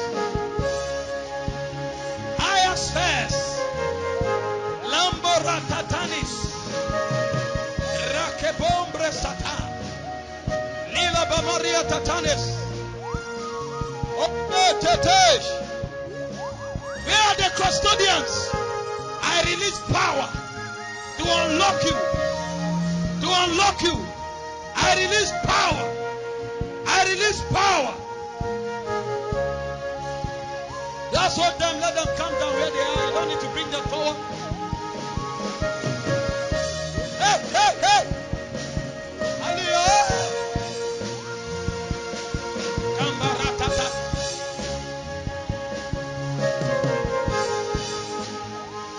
Hey, Katanas. Listen. There's a second measure coming. I said they are custodians.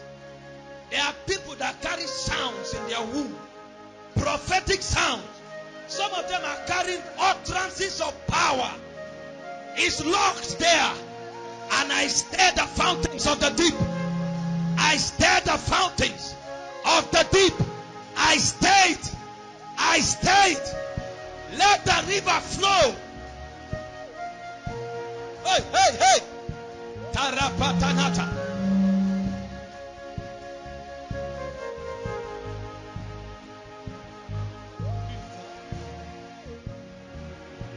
Come on. In the name of Jesus. In the name of Jesus. Listen. The angels are still ministering to them. But you don't be distracted. Just stay focused. The second set of people, the hand of God will be touching now. These ones are leaders. They are in the order of what the Bible calls the sons of Issachar. They understand patterns. They understand seasons. They understand timings. These ones are prophetic intercessors. You will not just pray, but you will see it. You will see the body. You will see the body. And right now, in the name of Jesus, from the left to the right, from the front to the back, I activate prophetic intercessors. Prophetic intercessors. Hey!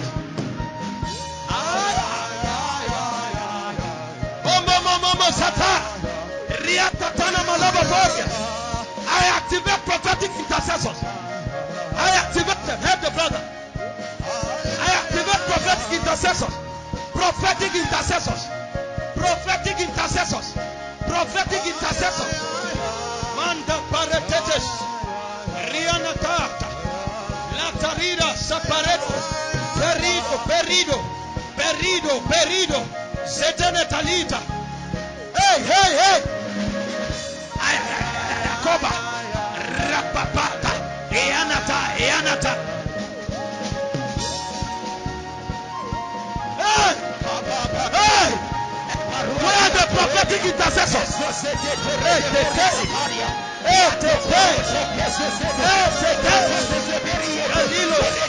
Mariana Tata.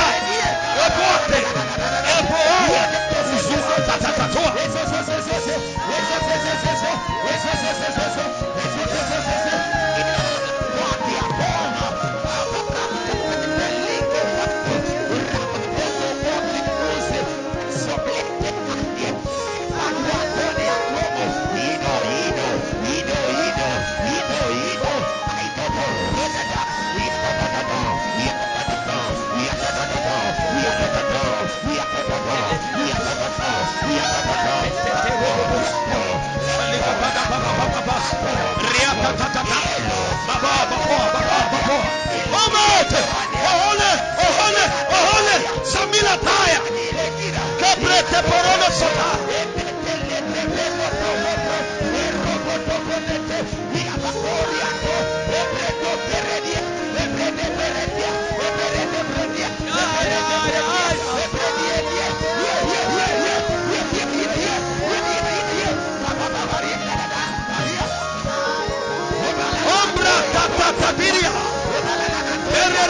Sopare, Riapa, Tato, Repabanata, Surya, Marino, Tate, Robopano, Sataya. In the name of Jesus. In the name of Jesus. In the name of Jesus. Listen. A very violent wind is about to enter here now. And these are the last set of people that the Lord wants to activate. Listen. These ones, they are carriers of ancient mantles. Listen to what I'm telling you. I felt it when I entered this territory. There were many covenants that fathers in this land entered, but there are no men to bear them. And God wants to raise a new set of people. And as I hear in the spirit, He said a new set of people who will touch prophetic foundations that fathers have labored for. I come in the witness of one that has joined the lineage of fathers, so that the ones that will herald the revival on this campus will be raised. And so Holy Spirit, from the left to the right, from the front to the back, let the wind blow. Let the wind blow. Touch. Eleketo. Rianata. Ope. Zutatatari. Aketo Lorabamatata.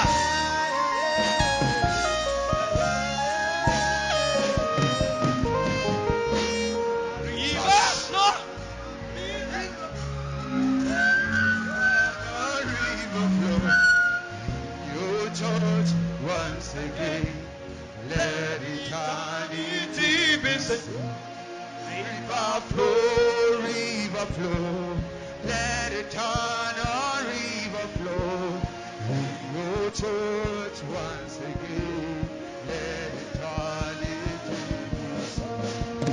River flow, let eternal river flow. Your church once again, let eternity be saved. River flow.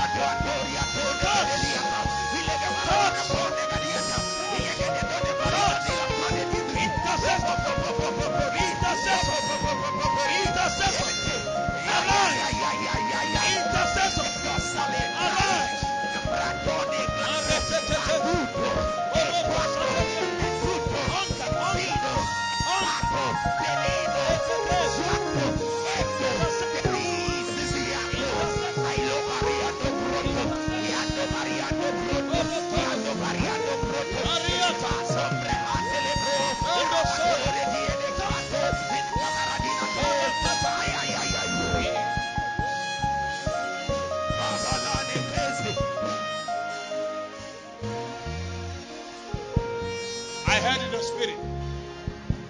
I just heard a voice in the spirit. And this is what I heard. Somebody has a promise from the Lord that a gift of utterance was coming to him in the first quarter between March and April. But the person can't find it manifest yet. And there I see two sets of people who have been on a fast for an activation of the supernatural. If you are in these two categories, come quickly. It's not you, but you can come. I see a set of people who are on a fast. They say they want an activation of the supernatural. And then I see somebody, God said, you are receiving the gift of utterance. Utterance, utterance.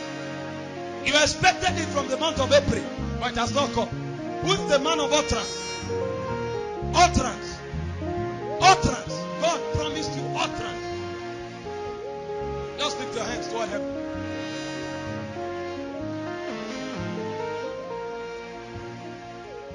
You read. You just.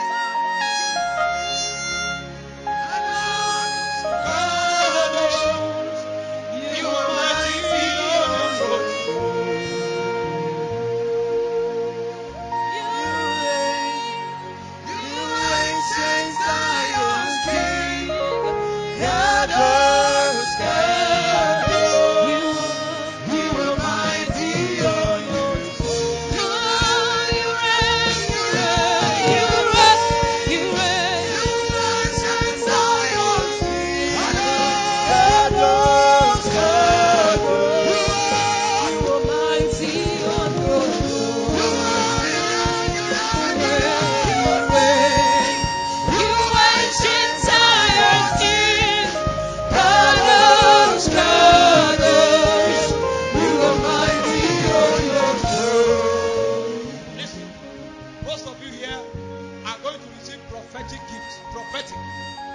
Gifts of sight.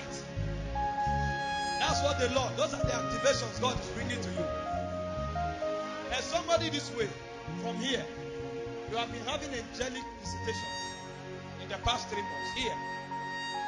Angelic. I sense an energy. I sense an energy.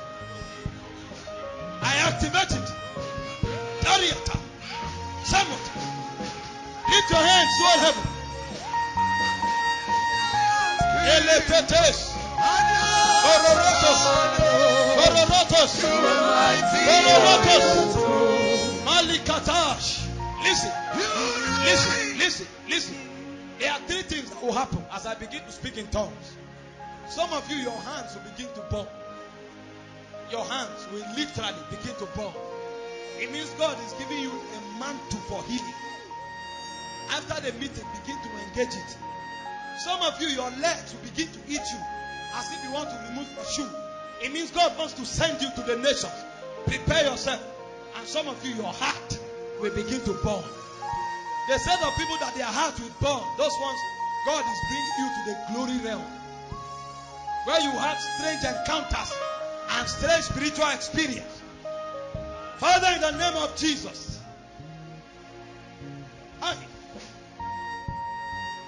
There's so much. Cambra sapataporas. Letetere sobrante. Kalita sibranata. In the name of Jesus. Amen. Everyone standing in front here who has got a covenant with the Lord, I ask now. Somebody is about to receive the grace of God that's at work in my life now. You see now. I sense the energy leaving me. I sense the energy leaving me. I sense the energy. And so, Lord, in the name of Jesus, from the crown of their head to the soles of their feet, let the fire fall. Fire like the rain. Let your glory fall. Like fire, like the rain. Lift your hands toward heaven. Like fire, Lift your hands. Holy like Spirit. fire, like Holy rain, Spirit. like fire, Let the activation like begin. rain.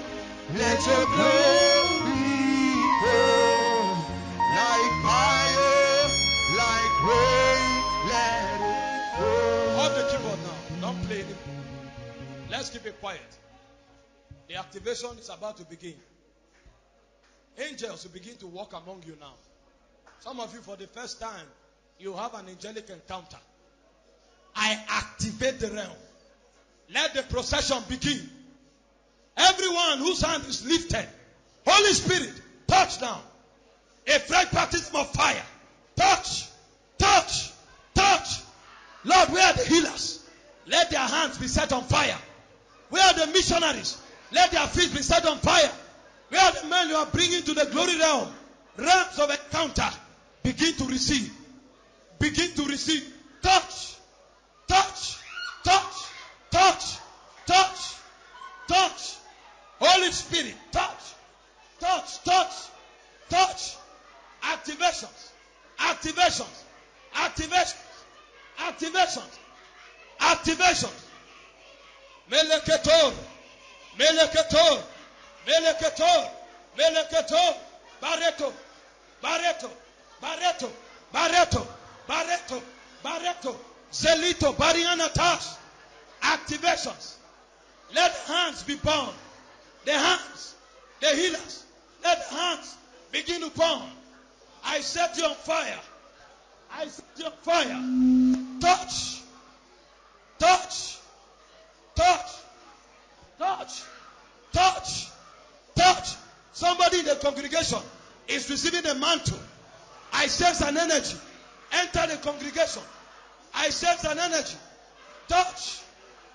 Fresh. Fresh. Fresh. Fresh. Somebody just received in the congregation.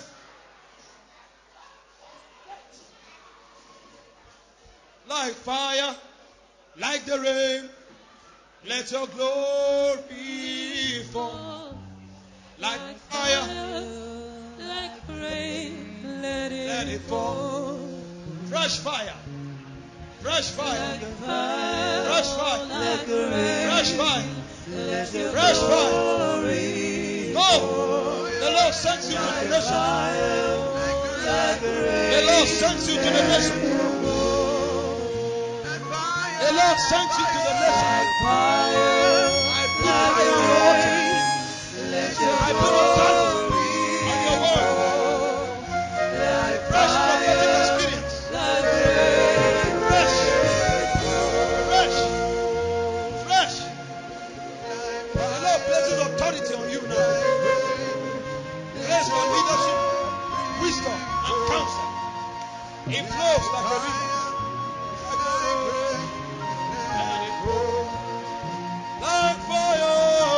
Like fire, like rain. Walk in fresh water. Fresh. Like fire, like rain, Like fire, like fire, like rain. Let your glory pour. Like fire, like rain, let it pour. Before you go back to your seat, somebody is about to receive an evangelical fire. A fire that will take you to the nations. You can't hold the person. It's a fire from heaven. It's a fire. Help the sister. It's a fire. The energy have not left me. Where is the evangelist? Receive the comment. A fire. A fire. Mante se porida. A fire. Like fire. Like the rain. Let your glory fall. Like fire. Like the rain. Let it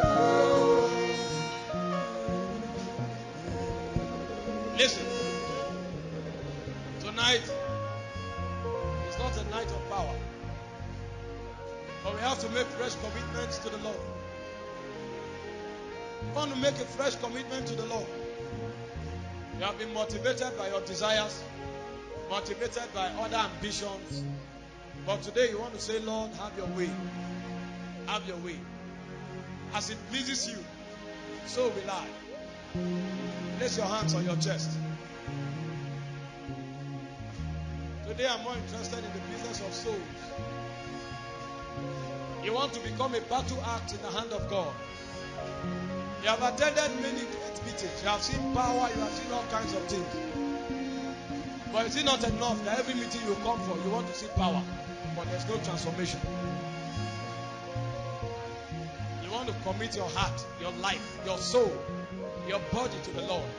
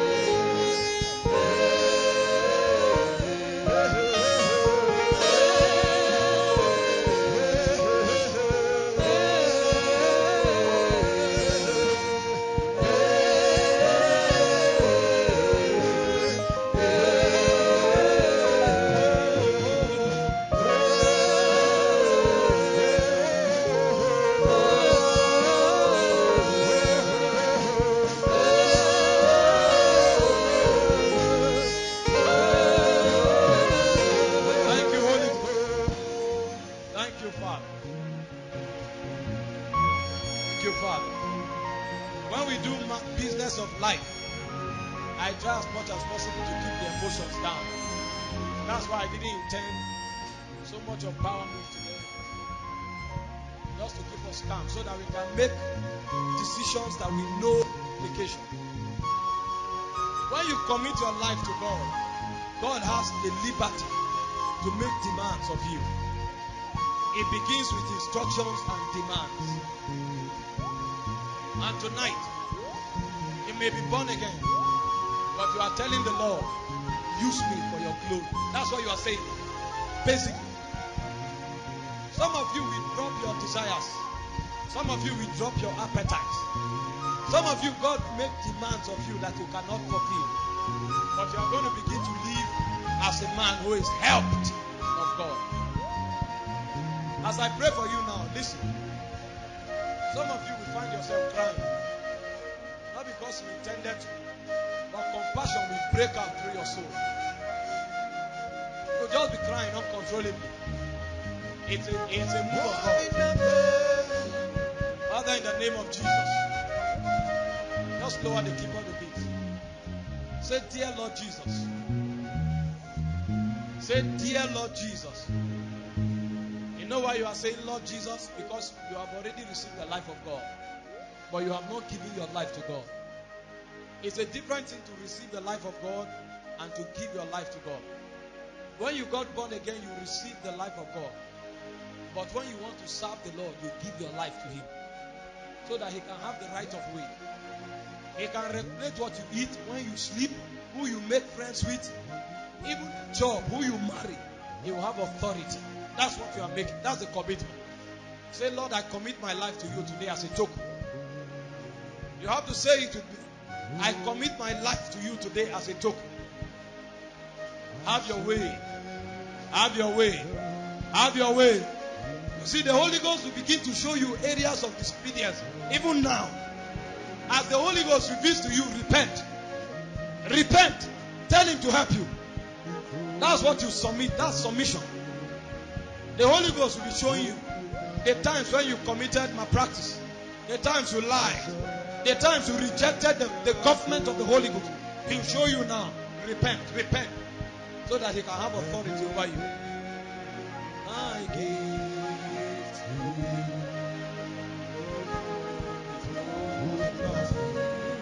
Before the nothing, I surrender. I surrender to you. For everything I Some of us, our problem is lost. It's the time to submit it on the table. Drop it on the altar. Some of us is weakness. Drop it on the altar. Thank you, Father. And so, dear Lord Jesus, dear Lord Jesus, you said, no man that cometh to you will you in any wise cast away. These ones have come to cleave to the horns of the altar. And so right now, I ask for a freshness of your spirit. As I stretch my arms towards them, let there be a release of life now. A release of life. A release of life. To swallow up their areas of weaknesses. Receive life. Receive life. The breath of the Holy Ghost. The breath of the Holy Ghost. The breath. Some of you are going to receive a fresh baptism now. You find yourself praying in the Spirit. You find yourself prophesying. It's a new life. Take it. Take it. Take it. Take it. Take it.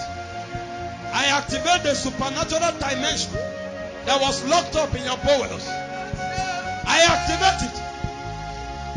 Thank you, Holy Spirit. Thank you, Holy Spirit. Do we have an arrangement for this week? You have an arrangement for them? How do we handle it? Those of you that have made this commitment, please try as much as you can. Go to the back. For those that are crying, the Lord is working on, don't bother. When they can, they will join up. But just walk straight through this aisle to the back. Give your name. I will pray on those names. We will bring those names to the altar tomorrow. Pray on those names and they will become covenants before the Lord. Hallelujah. So just file to the back and write your name. Tomorrow will be a power service. I will come tomorrow as a revivalist.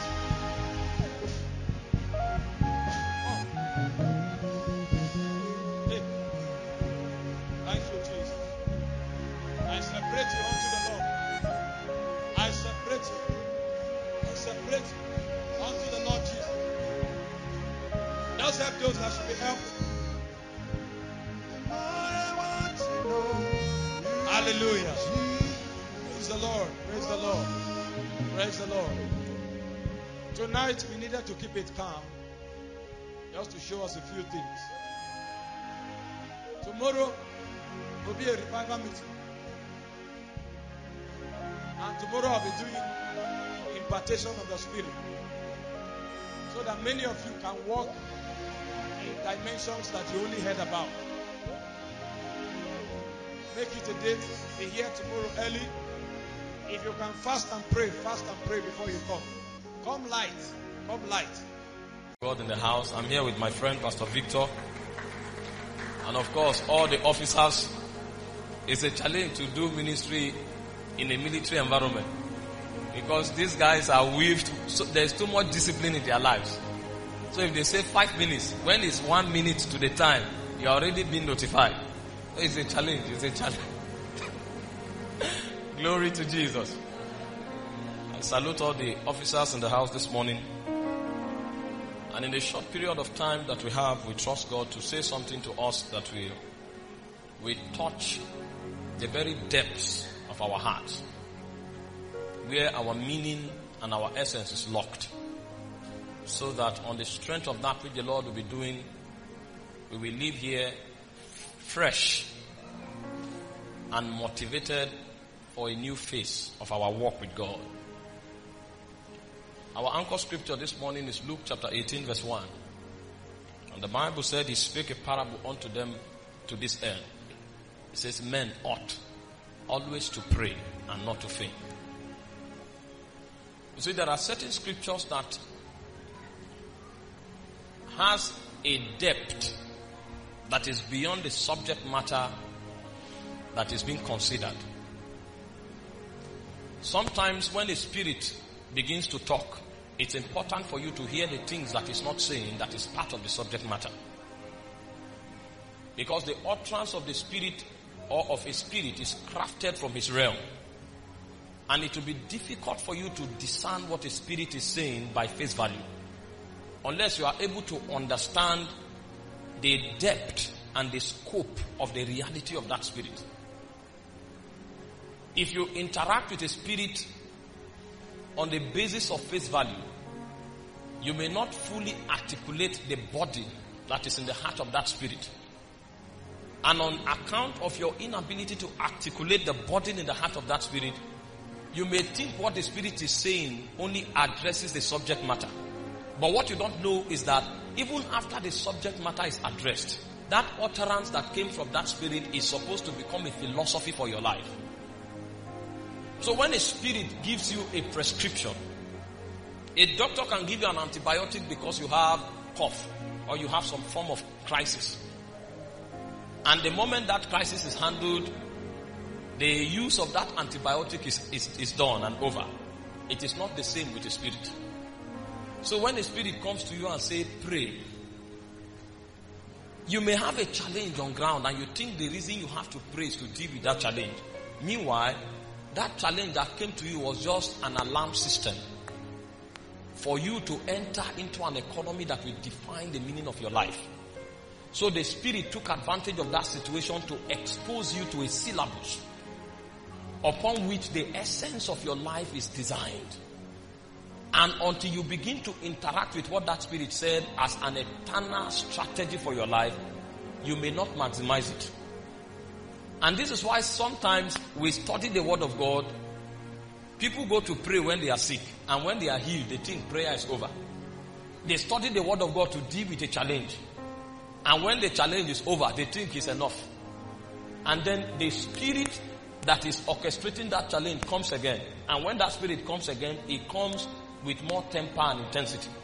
So this time around, you don't even have the energy to pray again. But if you were wise, you would have realized that prayer for you is an economy for a lifetime. That's why Jesus said, when an evil spirit is gone out of a man, it is not over. He said it goes about in dry places, looking for where it will abode. Not finding any, it returns. So the guy who was delivered may feel that the power of God was needed to deliver him. He may not realize that the power of God is supposed to become an eternal economy by which he operates every day of his life. So when he's delivered, he runs away from the presence of God and he goes back to business as usual. And Jesus said, when that demon comes back, it will come with 7 more wicked demons. And he said, worse will be the state of that man than the beginning thereof. The next state of that man may be such that he may not even have need for deliverance anymore. He will not even contemplate deliverance. He will be lost eternally. So if that man was wise, he would begin to do business with the power of God every day of his life. So Jesus said, men ought always to pray and not to faint. The key word in that scripture are 2. One is what? Ought. That means prayer is not something we take advantage of to address a need. Prayer is part of our infrastructure. We were designed to be beings of prayer. So the moment we fail to pray, then the gate for challenges is open in our lives. So the first thing Jesus was saying in that scripture was that the challenge of the widow came because she was not even praying in the first place. The moment challenge came, the widow now developed the strategy of troubling the judge. But if that widow understood the intelligence of fraternizing with the judge in the first place, she would not have a challenge. Because before the challenge would have come, her influence with that judge would have remediated the issue. So now she's bombarding the judge and exhausting all her energy to address a need that she was supposed to provide solution for. This is why many people who are supposed to be healers are walking the streets every day sick. When they become sick, then they begin to make demand on the healing anointing. Meanwhile, they are supposed to be dispensers of the healing virtues of God.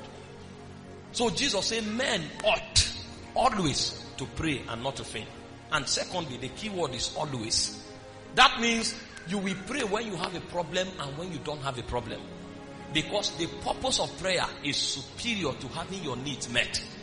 Jesus was revealing to us that prayer as a divine economy was deeper than an infrastructure for just addressing your need. That means your need is the least thing that prayer is meant for. You may use prayer to address your need, but prayer is deeper than every need you will ever have in life. The purpose of prayer transcends your need. If you only pray to meet your need, then you have not understood the depths of prayer. So Jesus began to educate us that as men who are trapped in this mortal vessel, prayer for us will be a life. So he said men ought. Before he began to talk about the woman, he went back to humankind.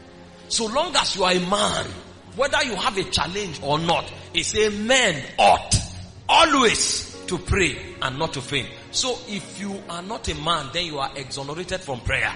But so long as you are a man, prayer for you is your life. The way you breathe oxygen, that is what the economy of prayer should be for you if you are a man.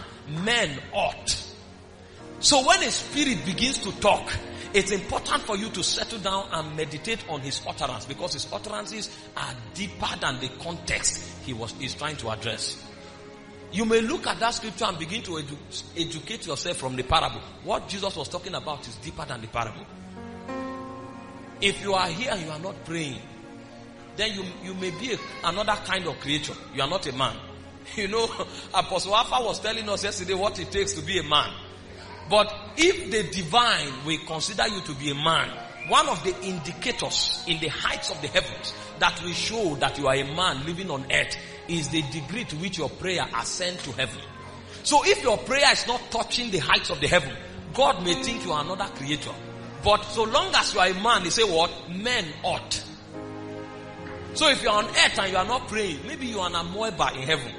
But for heaven to see you as a man, the only thing that they will check, you know, if you are alive, the doctor will check you by consciousness. When your consciousness is gone, they say you are in coma. They don't know whether you are going away from life or you are still here, so they call it coma. There is nothing the doctor can do for you. They just put you under life support. They will begin to work with you when consciousness resumes. So in heaven, one of the ways that heaven judges that you are still a man on earth is what? By prayer. So the Bible said something in Revelation chapter 5 verse 8. It said the prayers of the saints ascend to heaven as odors, and they are stored up in golden vials. So every time a man prays, God stores it up in heaven. His needs are already met, but that prayer that ascends to heaven, God hears it as incense. They come as odors. They are the fragrances of heaven, that God has a purpose on earth that mortal men are still accomplishing. So the only reason that will make you relevant in the height of Zion is that you are also providing aroma in heaven. And the Bible said those aromas are precious to God, so much so that he stores them up as odors in golden vials. So even after you are dead and gone from this world, in heaven, your name on earth will still be resonating. This is why till tomorrow we still call the name of Abraham. Because of the kind of legislation that Abraham carried out, he became an eternal figure. Immortality is not just judged by your ability to live forever. Immortality is also judged by your relevance with God for eternity. So long as we live on this side of the divide, the name Abraham will be relevant, because there is something that ascended to heaven and God stored it in golden vials. The reason a man will die and go away and be forgotten in heaven is because he doesn't have anything in the storehouse of heaven. You may have mansions on earth and cars and people will hail you, but when the spirit comes to check you, He will check how much volume of prayer do you have in heaven. Then you will discover that you are not considered as a man. Because what? Men ought always to pray and not to faint.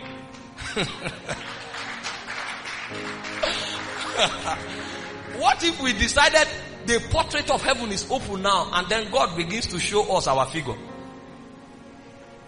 Some of us, the last time our prayer went to heaven was 1 year ago. When we wake up, we say, thank you, Father. We are wearing tie to catch up with the office. So we are creators of office. Our definition is based on our assignment in our office. But the unfortunate thing is that those assignments are mundane. Those assignments does not sustain the capacity to journey with you through the portals of the great divide. When you die, your certificates, your credentials, and your record among men will end on earth. There are few things that can travel with your soul when you cross the veil. Because you don't have authority over your soul. There is a spirit that carries you through the veil of the divide. And that spirit carries few commodities with you. One of them is the quality of prayer that ascended with you as incense to heaven.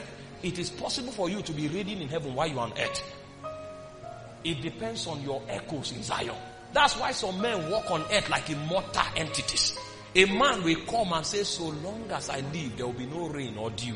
And heaven backs it up. You don't know why. He is not only living on earth. He has infrastructures built in the heavens. So when he talks, heaven have no choice but to back him up. Jesus was walking in Nazareth. He said, the Son of Man which is in heaven. He has an account in heaven. And that account is robust. So when he speaks on earth, he's spending a currency from heaven. You think it's just to come and speak boldly, go and talk boldly, and then you will sense the slap of a demon possessed. Because you don't have anything stored in the warehouse of heaven. He said men ought always to pray and not to faint. The reason one man can come to your family and end a plague that have killed 15 people, and it's like he's playing, is because he knows how to store data in heaven. You don't have data. So on earth, you are just a man breathing, and your value is based on the breath on your nostril.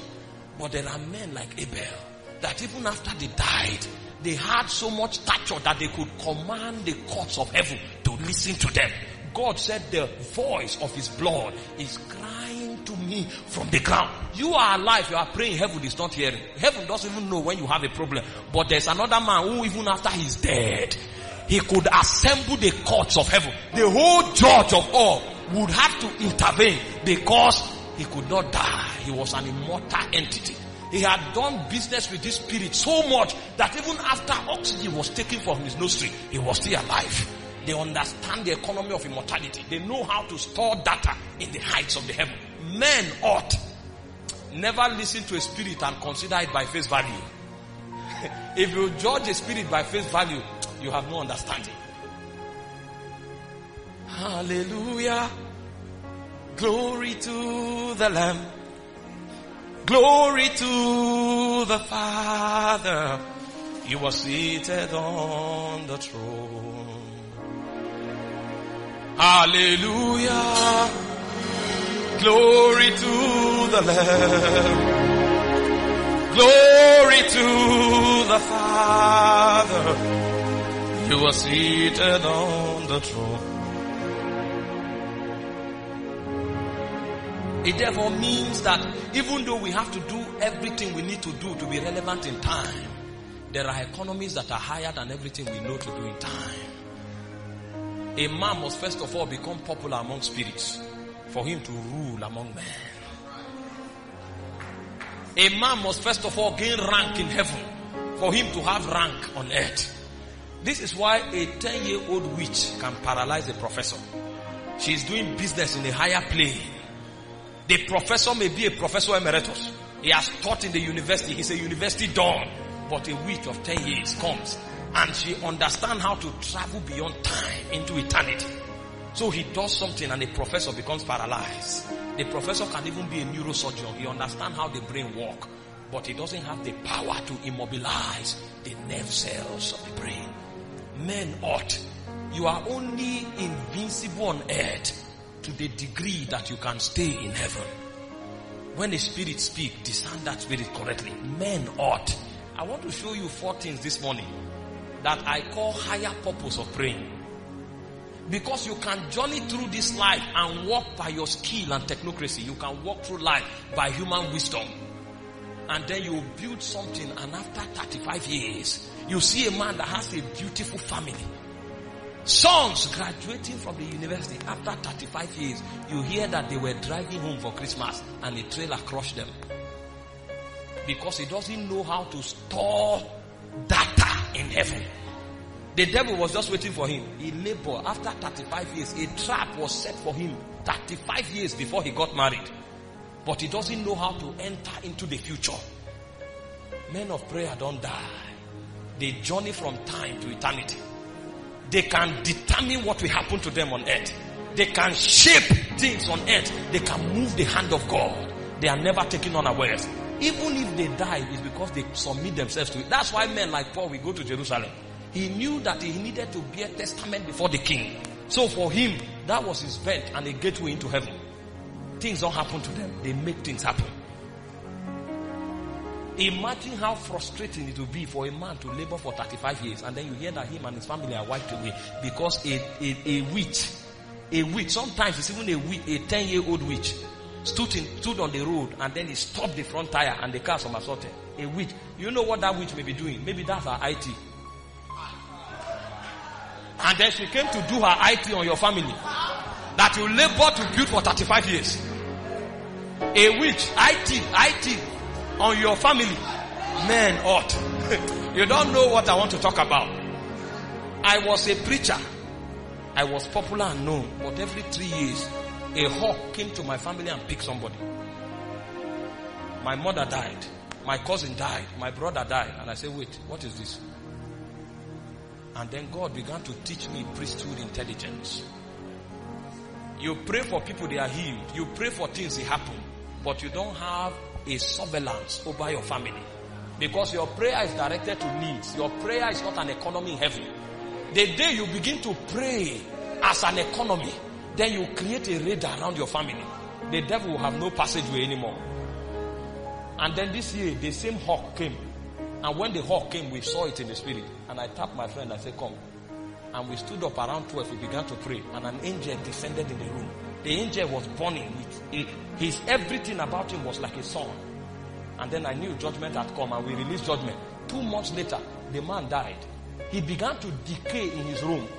And before he died, 2 months later, he confessed. And he said, he killed my brother 2 years ago.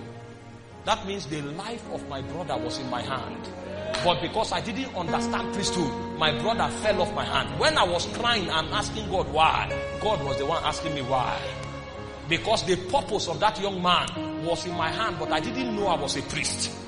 I will pray for things to happen, but I never knew that prayer was an economy that preserved the heritage of God in a life and in a family. The purposes of God will never be accomplished until men know how to fill the clouds of heaven with the dew of prayer. Because men ought always to pray and not to faint. This microphone I'm carrying today was an investment of my mother for more than 30 years. She kept me before the Lord. She said, this one will serve you. And many years later in the university, I met strange friends and they began to teach me the way of the club. The thing became worse when my mom died. And I said, I will become a bad boy. But you know what? My voice couldn't go to heaven. Her voice was already registered in heaven. And on the strength of her voice, there was a signature on my forehead. Even though I said I would be a bad boy, heaven couldn't hear that one anymore. Men ought. It was in the club when I was dancing that a light came out of the wall and arrested me like this. So I was carried to the altar. I didn't come here because I chose to serve God. Men ought always to pray and not to fail. Did you read about Jacob? The guy was a man of the senses, a man of the flesh. He was the custodian of the Abrahamic blessing. He lived for his appetite. But he was journeying and then he came to Bethel. And when his head touched the altar of Abraham, the heavens opened. He was arrested. The guy had no plan to serve God. But what? Men ought always to pray. So Abraham negotiated the destiny of his children on the altar of prayer. So long as you are from the bloodline of Abraham, you have no choice but to serve God. Because men ought. The altars of Abraham will travel with you. Anywhere you go, that altar will gather you back to the Lord. Men ought always to pray. When a spirit speaks, pray that you discern. We spend hours in our offices. You are in the office from 8 a.m. to 4 p.m. You have 10 million in the bank. You think that is what life is about. You are a joker. May no demon do an IT on your family. Hey. You don't know the deeper meaning of life. May God help you. Let me tell you, the Bible said there is an evil day for every man. Because the devil is roaring. Moving like a roaring lion. Looking for whom to devour. The day when evil comes, may God help you to have enough stature. Because he said if you faint in the day of trouble, it's not because God is not on the throne. It's because your strength is small. Men ought. He said the prayers of the saints, they ascend to heaven as orders. They are stored in golden vials. What is your storage in heaven? Men ought. Men ought. Men, may we not testify for something that the devil wants to use to ridicule us. May I not stand and testify about my daughter, whereas the devil has set a trap for her to become a harlot. Because I don't know the intelligence of guiding her future. Before my children are born, I will tell them what they will do. Did you read about Jacob? He said, gather around me, you sons of Israel. I will tell you the things that will befall you. Why? He said, as a prince, thou hast power with God and with men and hast prevailed. So if Jacob tells his son, he said, the scepter will not depart from Judah until Shiloh come. It doesn't matter where Judah lives. Anywhere he goes, he's a king among men. Anywhere, he's a king. Because a man of prayer has altered his destiny. And the moment he speaks, the codings are documented in the heavens. Even the powers of the heavens will support him. Because the man spoke. Did you see when Isaac blessed Jacob? He said, I bless you with corn and wine. What about inflation? Inflation is not a factor. Because he has blessed him with the dew of heaven. Anywhere that guy goes, he will prosper. Men ought always to pray and not to faint. Why would our children be wayward? We don't have stature in the spirit. You can wake up and tell your child that so long as you live, you will serve the Lord. And we have no choice. Because when you speak, the heavens, you mobilize angels. You mobilize the laws of the spirit realm. You mobilize nature. He can go to a harlot and the harlot will reject him. Because you say so long as you live, so long as you live, you will serve the Lord. Men ought always to pray. We don't know the economy of prayer. Things don't happen to men of prayer.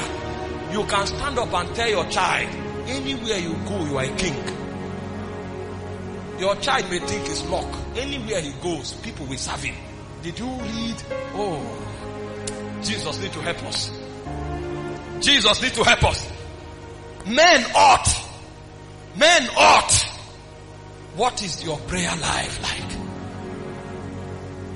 So that you don't labor for 50 years and then the wind comes from Hades and sweep away your labor. And then you cry, you say, God, where are you? Jesus is a spirit. So he spoke from the depths of heaven. He said, men ought always to pray and not to faint. This is how we shape the systems of the world. This is how we preserve our destiny and we become invincible. This is how we determine the destiny of nations. We bet them in prayer. The Bible said in Colossians 4:12, it said, Epaphras is one of you, a born servant of Christ, laboring fervently for you in prayers. Laboring fervently for you in prayer, that you may stand perfect and complete in all the will of God. So the reason the church of God was thriving in Colossus was not because of the pastors that were in Colossus. It was because a man was at the back of the cave by the name Epaphras. So long as he was praying, the believers in Colossus will stand. Paul said, my little children of whom I travail again for you in prayers until Christ be formed. So Paul didn't need to preach so much to them. He created and bettered Christ in their spirit. Our children don't have any right to be evil. Our children have no right to be corrupt. If only we understand the intelligence of the altar. Men ought always to pray. Let me tell you, don't waste your time advising anybody. Because the things that manipulate human decision, they are born from the realm of the spirit. That's why a virgin can enter a university, and on the day of her matriculation, she's disflowered. A young man who is decent enters the university and is initiated into the occult on the day of his matriculation. Because he came under a radar. That university, there is an energy ambience in that university. There is a prince of immorality there. So the guy only had advice, and advice was a rational thinking process that was formed in his soul. But he came to a place where there was an orchestration from the womb of the spirit. So the spirit, the energy he interacted with, the advice can't stand it. Because anything born in the spirit will overwhelm everything in your senses. This is why many go to the university, they become harlots in 200 level. Because they are under an energy that they cannot interact with. The energy controls them. It regulates their thinking process. It chokes them. Why do you think men go to Babylon and they become Babylonians? Only 4 men were Israelites in Babylon. Shadrach, Meshach, and Abednego with Daniel. The whole Israelites became Babylonians.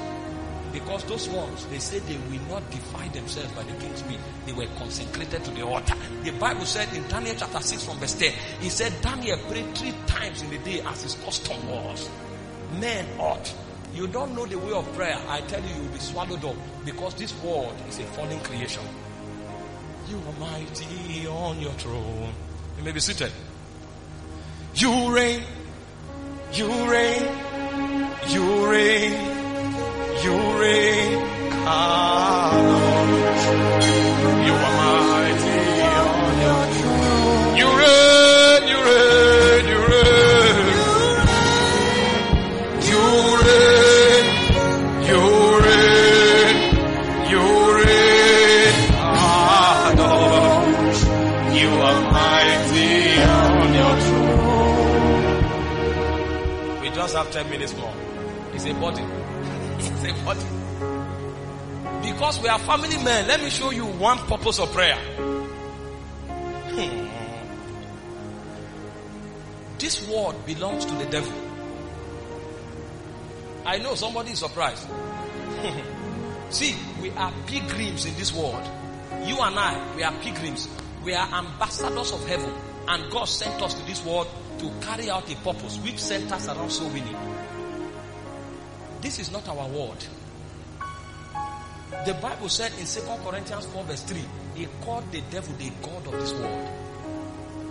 Jesus on the mount of the mountain of temptation, the devil came to him. He showed him the whole world and the beauty of the world. He said, bow to me, I will give it to you because it has been delivered to me. Jesus never challenged the statement because that was the fact. He is in possession of the Adamic authority. So he has rulership over this world. This is why before God creates anything in this world again that has eternal scope, that thing must first of all be born from heaven. Everything in this world now that survives, its foundation is in heaven. Because anything that has its foundation on earth now, the devil can manipulate it. This is why somebody can give birth to a child and he was born deaf and dumb. In John chapter 9, they came to Jesus. They said, who sinned that this man was born blind? Is it him or his parents? Jesus said, none of them. There is somebody that has authority to manipulate creation. In fact, the Bible said in Romans chapter 8 verse 19, that creation itself is in bondage. There is an authority that is ruling over this world now. The only way to survive in this world and to establish anything in this world to last forever is if you get it from heaven. From the fall, that was the only way God began to institute systems in the world. As spiritual as starting a ministry is, if it is not revealed from heaven, if you do it, it will collapse. The devil will choke it, you will frustrate until you run away. That's why many pastors become swindlers. Because it may look spiritual, but it will not survive. The same thing with your family. Start a family because you think the lady is from a well-to-do home, and then they are disciplined, they are godly, they are this. After 10 years, you will cry for love. And most people that did that already know what I'm talking about. Our foolish generation, we want to marry, we see the girl, she's tall, she has shape. You are judging from the natural. And you don't know the beings manipulating the earth. They are sitting in the heavens. Until you are able to pick something higher than the realm where those guys dwell, it will not survive.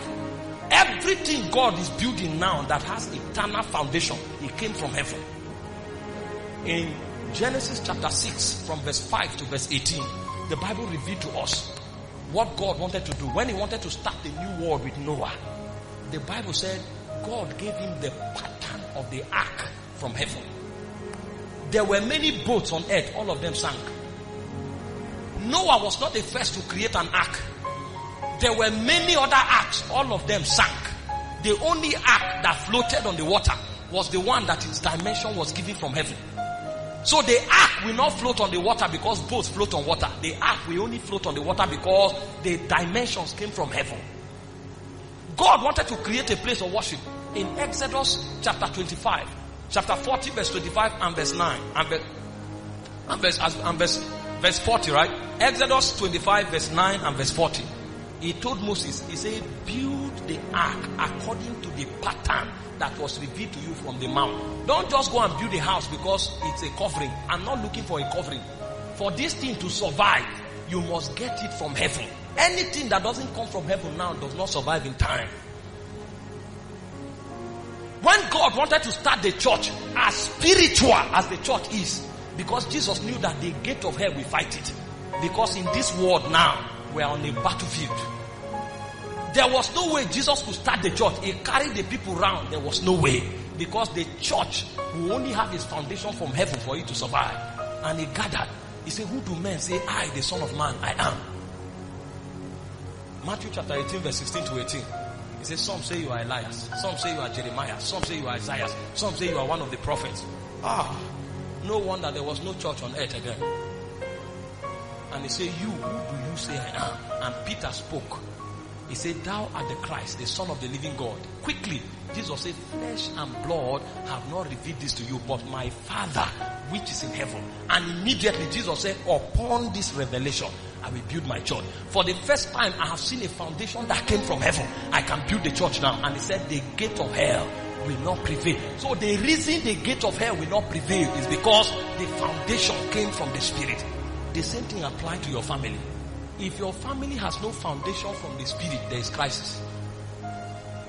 Because the house, the foundation will be like quicksand. And when the winds come, you will be amazed. This is why men pray. We pray so that everything God commits to our hand, as we come into time, we can receive the blueprint from Zion. Because only then will it survive.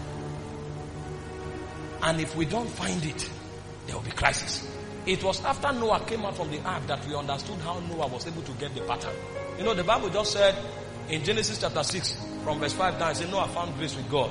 And you think because he was grace, he went to build the ark. When he came out, immediately the Bible said he erected an altar. He erected an altar. When we talk about Moses, again and again he went to the mountain in prayer. That was where they got those things from. Men ought. If you don't pray, everything you build is on quicksand. The reason you may be thriving now is because the devil don't have your time yet. In this life, there is a level you can never cross unless a spirit aids you. Start a business. You think business is about hard work and excellence. There's a threshold you get to, a spirit will appear to you because there are gatekeepers for every level in this life. There is a level of fame you cannot have until a spirit appear to you. There are many people doing the same business in this world. Only few break through. They know how to fraternize with spirits. There's a level your family cannot get to until you know how to fraternize with the spirit. Even this message, gospel we are preaching, we are all preachers, and all of us are preaching the word of God, but few are known. I preached for 13 years. It was in 2019 that God came to me and said, I will begin to announce you. Is it not the same message I'm preaching? For 13 years, we were on every social media platform. We were posting things. Nobody looked at it. The same strategy. We were now applying it, and then you drop one message online, you see 23,000 views. I released 6 messages on the 1st of March. On the 14th of March, I had contact from 17 nations of the world. What happened to the 13 years? Because the Spirit came and said, I will begin to announce you. Because when a spirit begins to fraternize with you, then even the elements of creation begin to back you up. Did you read about the 4 lepers? 4 people that their ankles and nails are eaten up. They are trekking to the camp of the enemy, and the enemies were hearing sounds of chariots because a spirit was announcing their arrival. So what the enemies were hearing were chariots. When God wants to announce you, if you cough in your room, they will hear a trumpet in America. The same job you hear when Daddy gave his testimony. They invited 40 people, one didn't come for no just cause. And then of all that were applying, they say, you bring your own now. And then he that was the last to be recruited became the head of the class. You think life is coincidence? Men ought. Let me tell you, study and study very well. But don't jump on a job because there is an opportunity. Some of my friends, when we didn't have enough understanding, we were all laboring. One was picked for short service in 2013. It was in the training ground that he fell from a mountain and died. What you will call a blessing. Don't jump at things because of opportunity. That's how the natural man thinks. A spiritual man moves because his steps are ordered by the Lord. But you cannot sense the move of the Spirit until you make the altar your dwelling place. It's an error to spend more time on anything in this world than prayer. Because the blueprint of your life, they are on the mountain. Your advantage is on the mountain. Your strength is on the mountain. Everything you do, you will labor for many years. Men ought always to pray and not to faint. Never take advantage of your talent. It's until a spirit breathes upon it. That's when it will count. We were orators for many years, talking big grammar. All we had were hand claps. But now, somebody heard my message.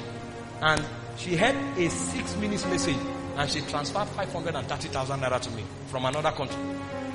The same message I was preaching and people were clapping. Somebody heard it for 6 minutes and sent me 500 million. Because a spirit had breathed on it. I came to this place. I didn't have a message this morning. I just stood here and I was trusting God. You know, we are not teachers. A teacher can prepare a message because God told him the challenge of the people. And then he prepares a teaching because they build men. We set men on fire. So we need to connect to heaven to download what God is saying part time. So even while I came to this church this morning, I didn't have a message. I was here, I told my friend, God needs to help. Better be praying. And then when the sister came out and she was worshiping, suddenly the heavens opened. And I said, oh, this one is anointed. See, that's why we know anointed people. It's not melody that creates anointing. It is the supply of the Spirit. When she began to worship, instantly the heavens opened. And what I'm telling you now began to download in my spirit. It began to download in my spirit. It began because somebody was singing at the choir. Hey, you don't know how the spirit realm works. Men ought always to pray and not to faint. Just in case you don't have a job description, I'm giving you one this morning. Make prayer your life, and then your life will become invincible. Jesus said, as the wind bloweth, thou listest not from whence it cometh or where it goeth. He says, so are they that are born of the Spirit of God. You want to be invincible in this realm? Then prayer must become your life, because your advantage is on the mountain. There are many forces in this world that can manipulate even the tides of nature. When Job was attacked, wind came from nowhere, fire. The devil has the power to manipulate nature. You can submit a contract for 10 years and the devil will make them not to see your fire. For you to have an advantage in time, you must become a creature of prayer. Men ought always to pray and not to faint. For those of us who are young, it's easier, so that you don't journey in the wrong direction. It may take you many years of delay to get back. You know, 2 weeks ago I was driving from Asokoro. I wanted to go to Wuse Zone 2. Somehow I was approaching the roundabout. I was using the, how do you call it now, Google app. All this they are Google Navigator, Google app. And then the lady talking, the program voice now said, you get to the roundabout in 200 meters, take the second turn by the right. And then I entered the first turn. Lo and behold, I found myself in Wuye. A journey of 15 minutes now took 25 minutes because the app needed to re-navigate. Sometimes the reason you are delayed so much in your life is because God is trying to re-navigate. You missed God 5 years ago, so He's taking another 5 years of re-navigation. Don't waste your life by living by chance. He said the step of the righteous is ordered by the Lord. But your step cannot be ordered until you can see into the Spirit. Men ought always to pray and not to faint. This is my charge for you this morning. Can we bow our heads and ask God to open the heavens over our lives? There are whispers you need to hear from Zion that will constitute your advantage in time. And until you hear those whispers, your life may not count. Kenneth Hagin was a preacher for 13 years until Jesus came to him after 13 years and told him, you just entered the first phase of your prophetic call. So that 13 years, what was he doing? What was he doing? There is so much to conquer in this world. We cannot afford to live by chance. We need a clear-cut direction of the Holy Spirit. But the only way we can plug in is by subscribing to the prescription of the immortal Spirit that spoke in time. He said, men ought always to pray and not to faint. Talk to Jehovah. When I looked around the happenings in the lives of men, I discovered the only true advantage we have in time is the advantage of the Spirit. I've seen millionaires crash after many years of labor. I have seen families wasted on the street after many years of love and affection. Building. I discovered the only advantage you have as a mortal man in the realm of time is the economy of prayer that you subscribe to, that brings you to a height in the mountains of Zion. Men ought always to pray and not to faint. What is your prayer quota? What are you storing in heaven? When you speak, is there an echo in the mountains of God?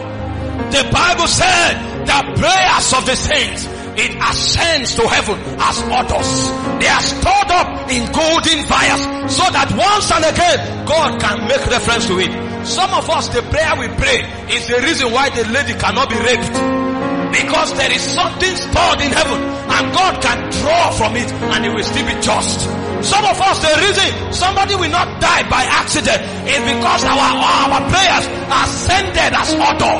So on the economy of our prayer, God can intervene in an accident. God can intervene in a robbery because we have data in heaven. This is why the mightiest of men may not be the ones on the stage. The intercessors that have no name among men, who are hidden by the caves in heaven. When the saints march in, you will be shocked. The great men that will be called generals in heaven. Men ought always to pray and not to faint.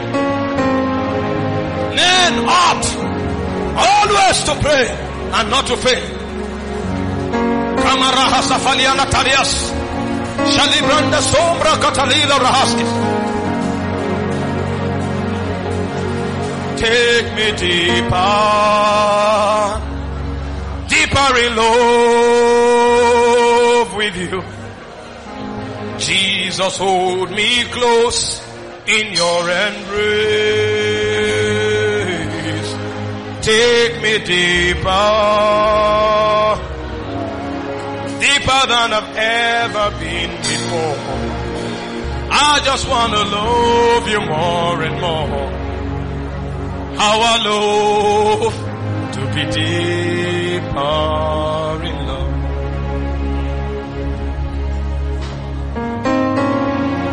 Deeper than I've ever been before. Jesus, I want to know you more than this. How I long to be deeper in love. There is a longing only you can feel, a raging tempest that only you can still. Please pray, please pray. My heart is thirsty, Lord, to know you as I've known, to drink from the fountain that flows before your throne. Take me deeper, deeper in love with you. Please, Jesus, Jesus, hold me close in your embrace. Please take me deeper than I've ever been before. I just wanna love you more and more. How I love to get deeper.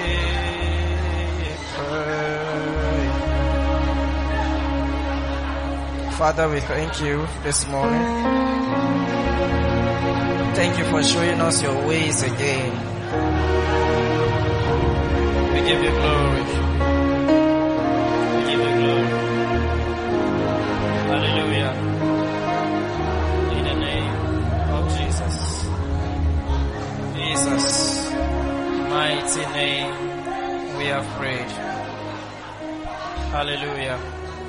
In the name of Jesus. See, until you start growing in God, you will not understand how relevant it is what you have neglected for so long. The only reason why you'll be relevant is when you subscribe to what heaven has said. What's the message again this morning? Men ought always to what? To pray. Man of God. God bless you, sir. Apostle Mike Orokpo. Please put your hands together.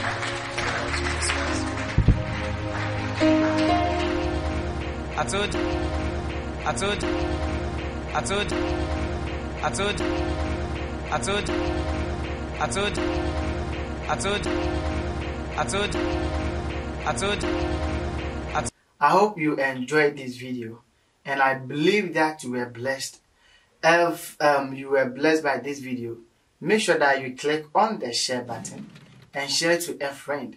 And also make sure that you like the video so that YouTube can recommend this video to other people so that they can also be blessed by the message. If you have any question, please make sure that you contact us and we'll get back to you. And also, if you are watching this video and you don't know Jesus Christ as your Lord and personal Savior, I want you to make that decision. Just contact us in the description. Call us and let us lead you to receive Jesus Christ as your Lord and personal Savior. And lastly, make sure that you subscribe to the channel and turn on that notification bell icon. Turn it on so that when new videos are uploaded, you can be notified. Thank you so much and see you in our next video and prayer section. Bye.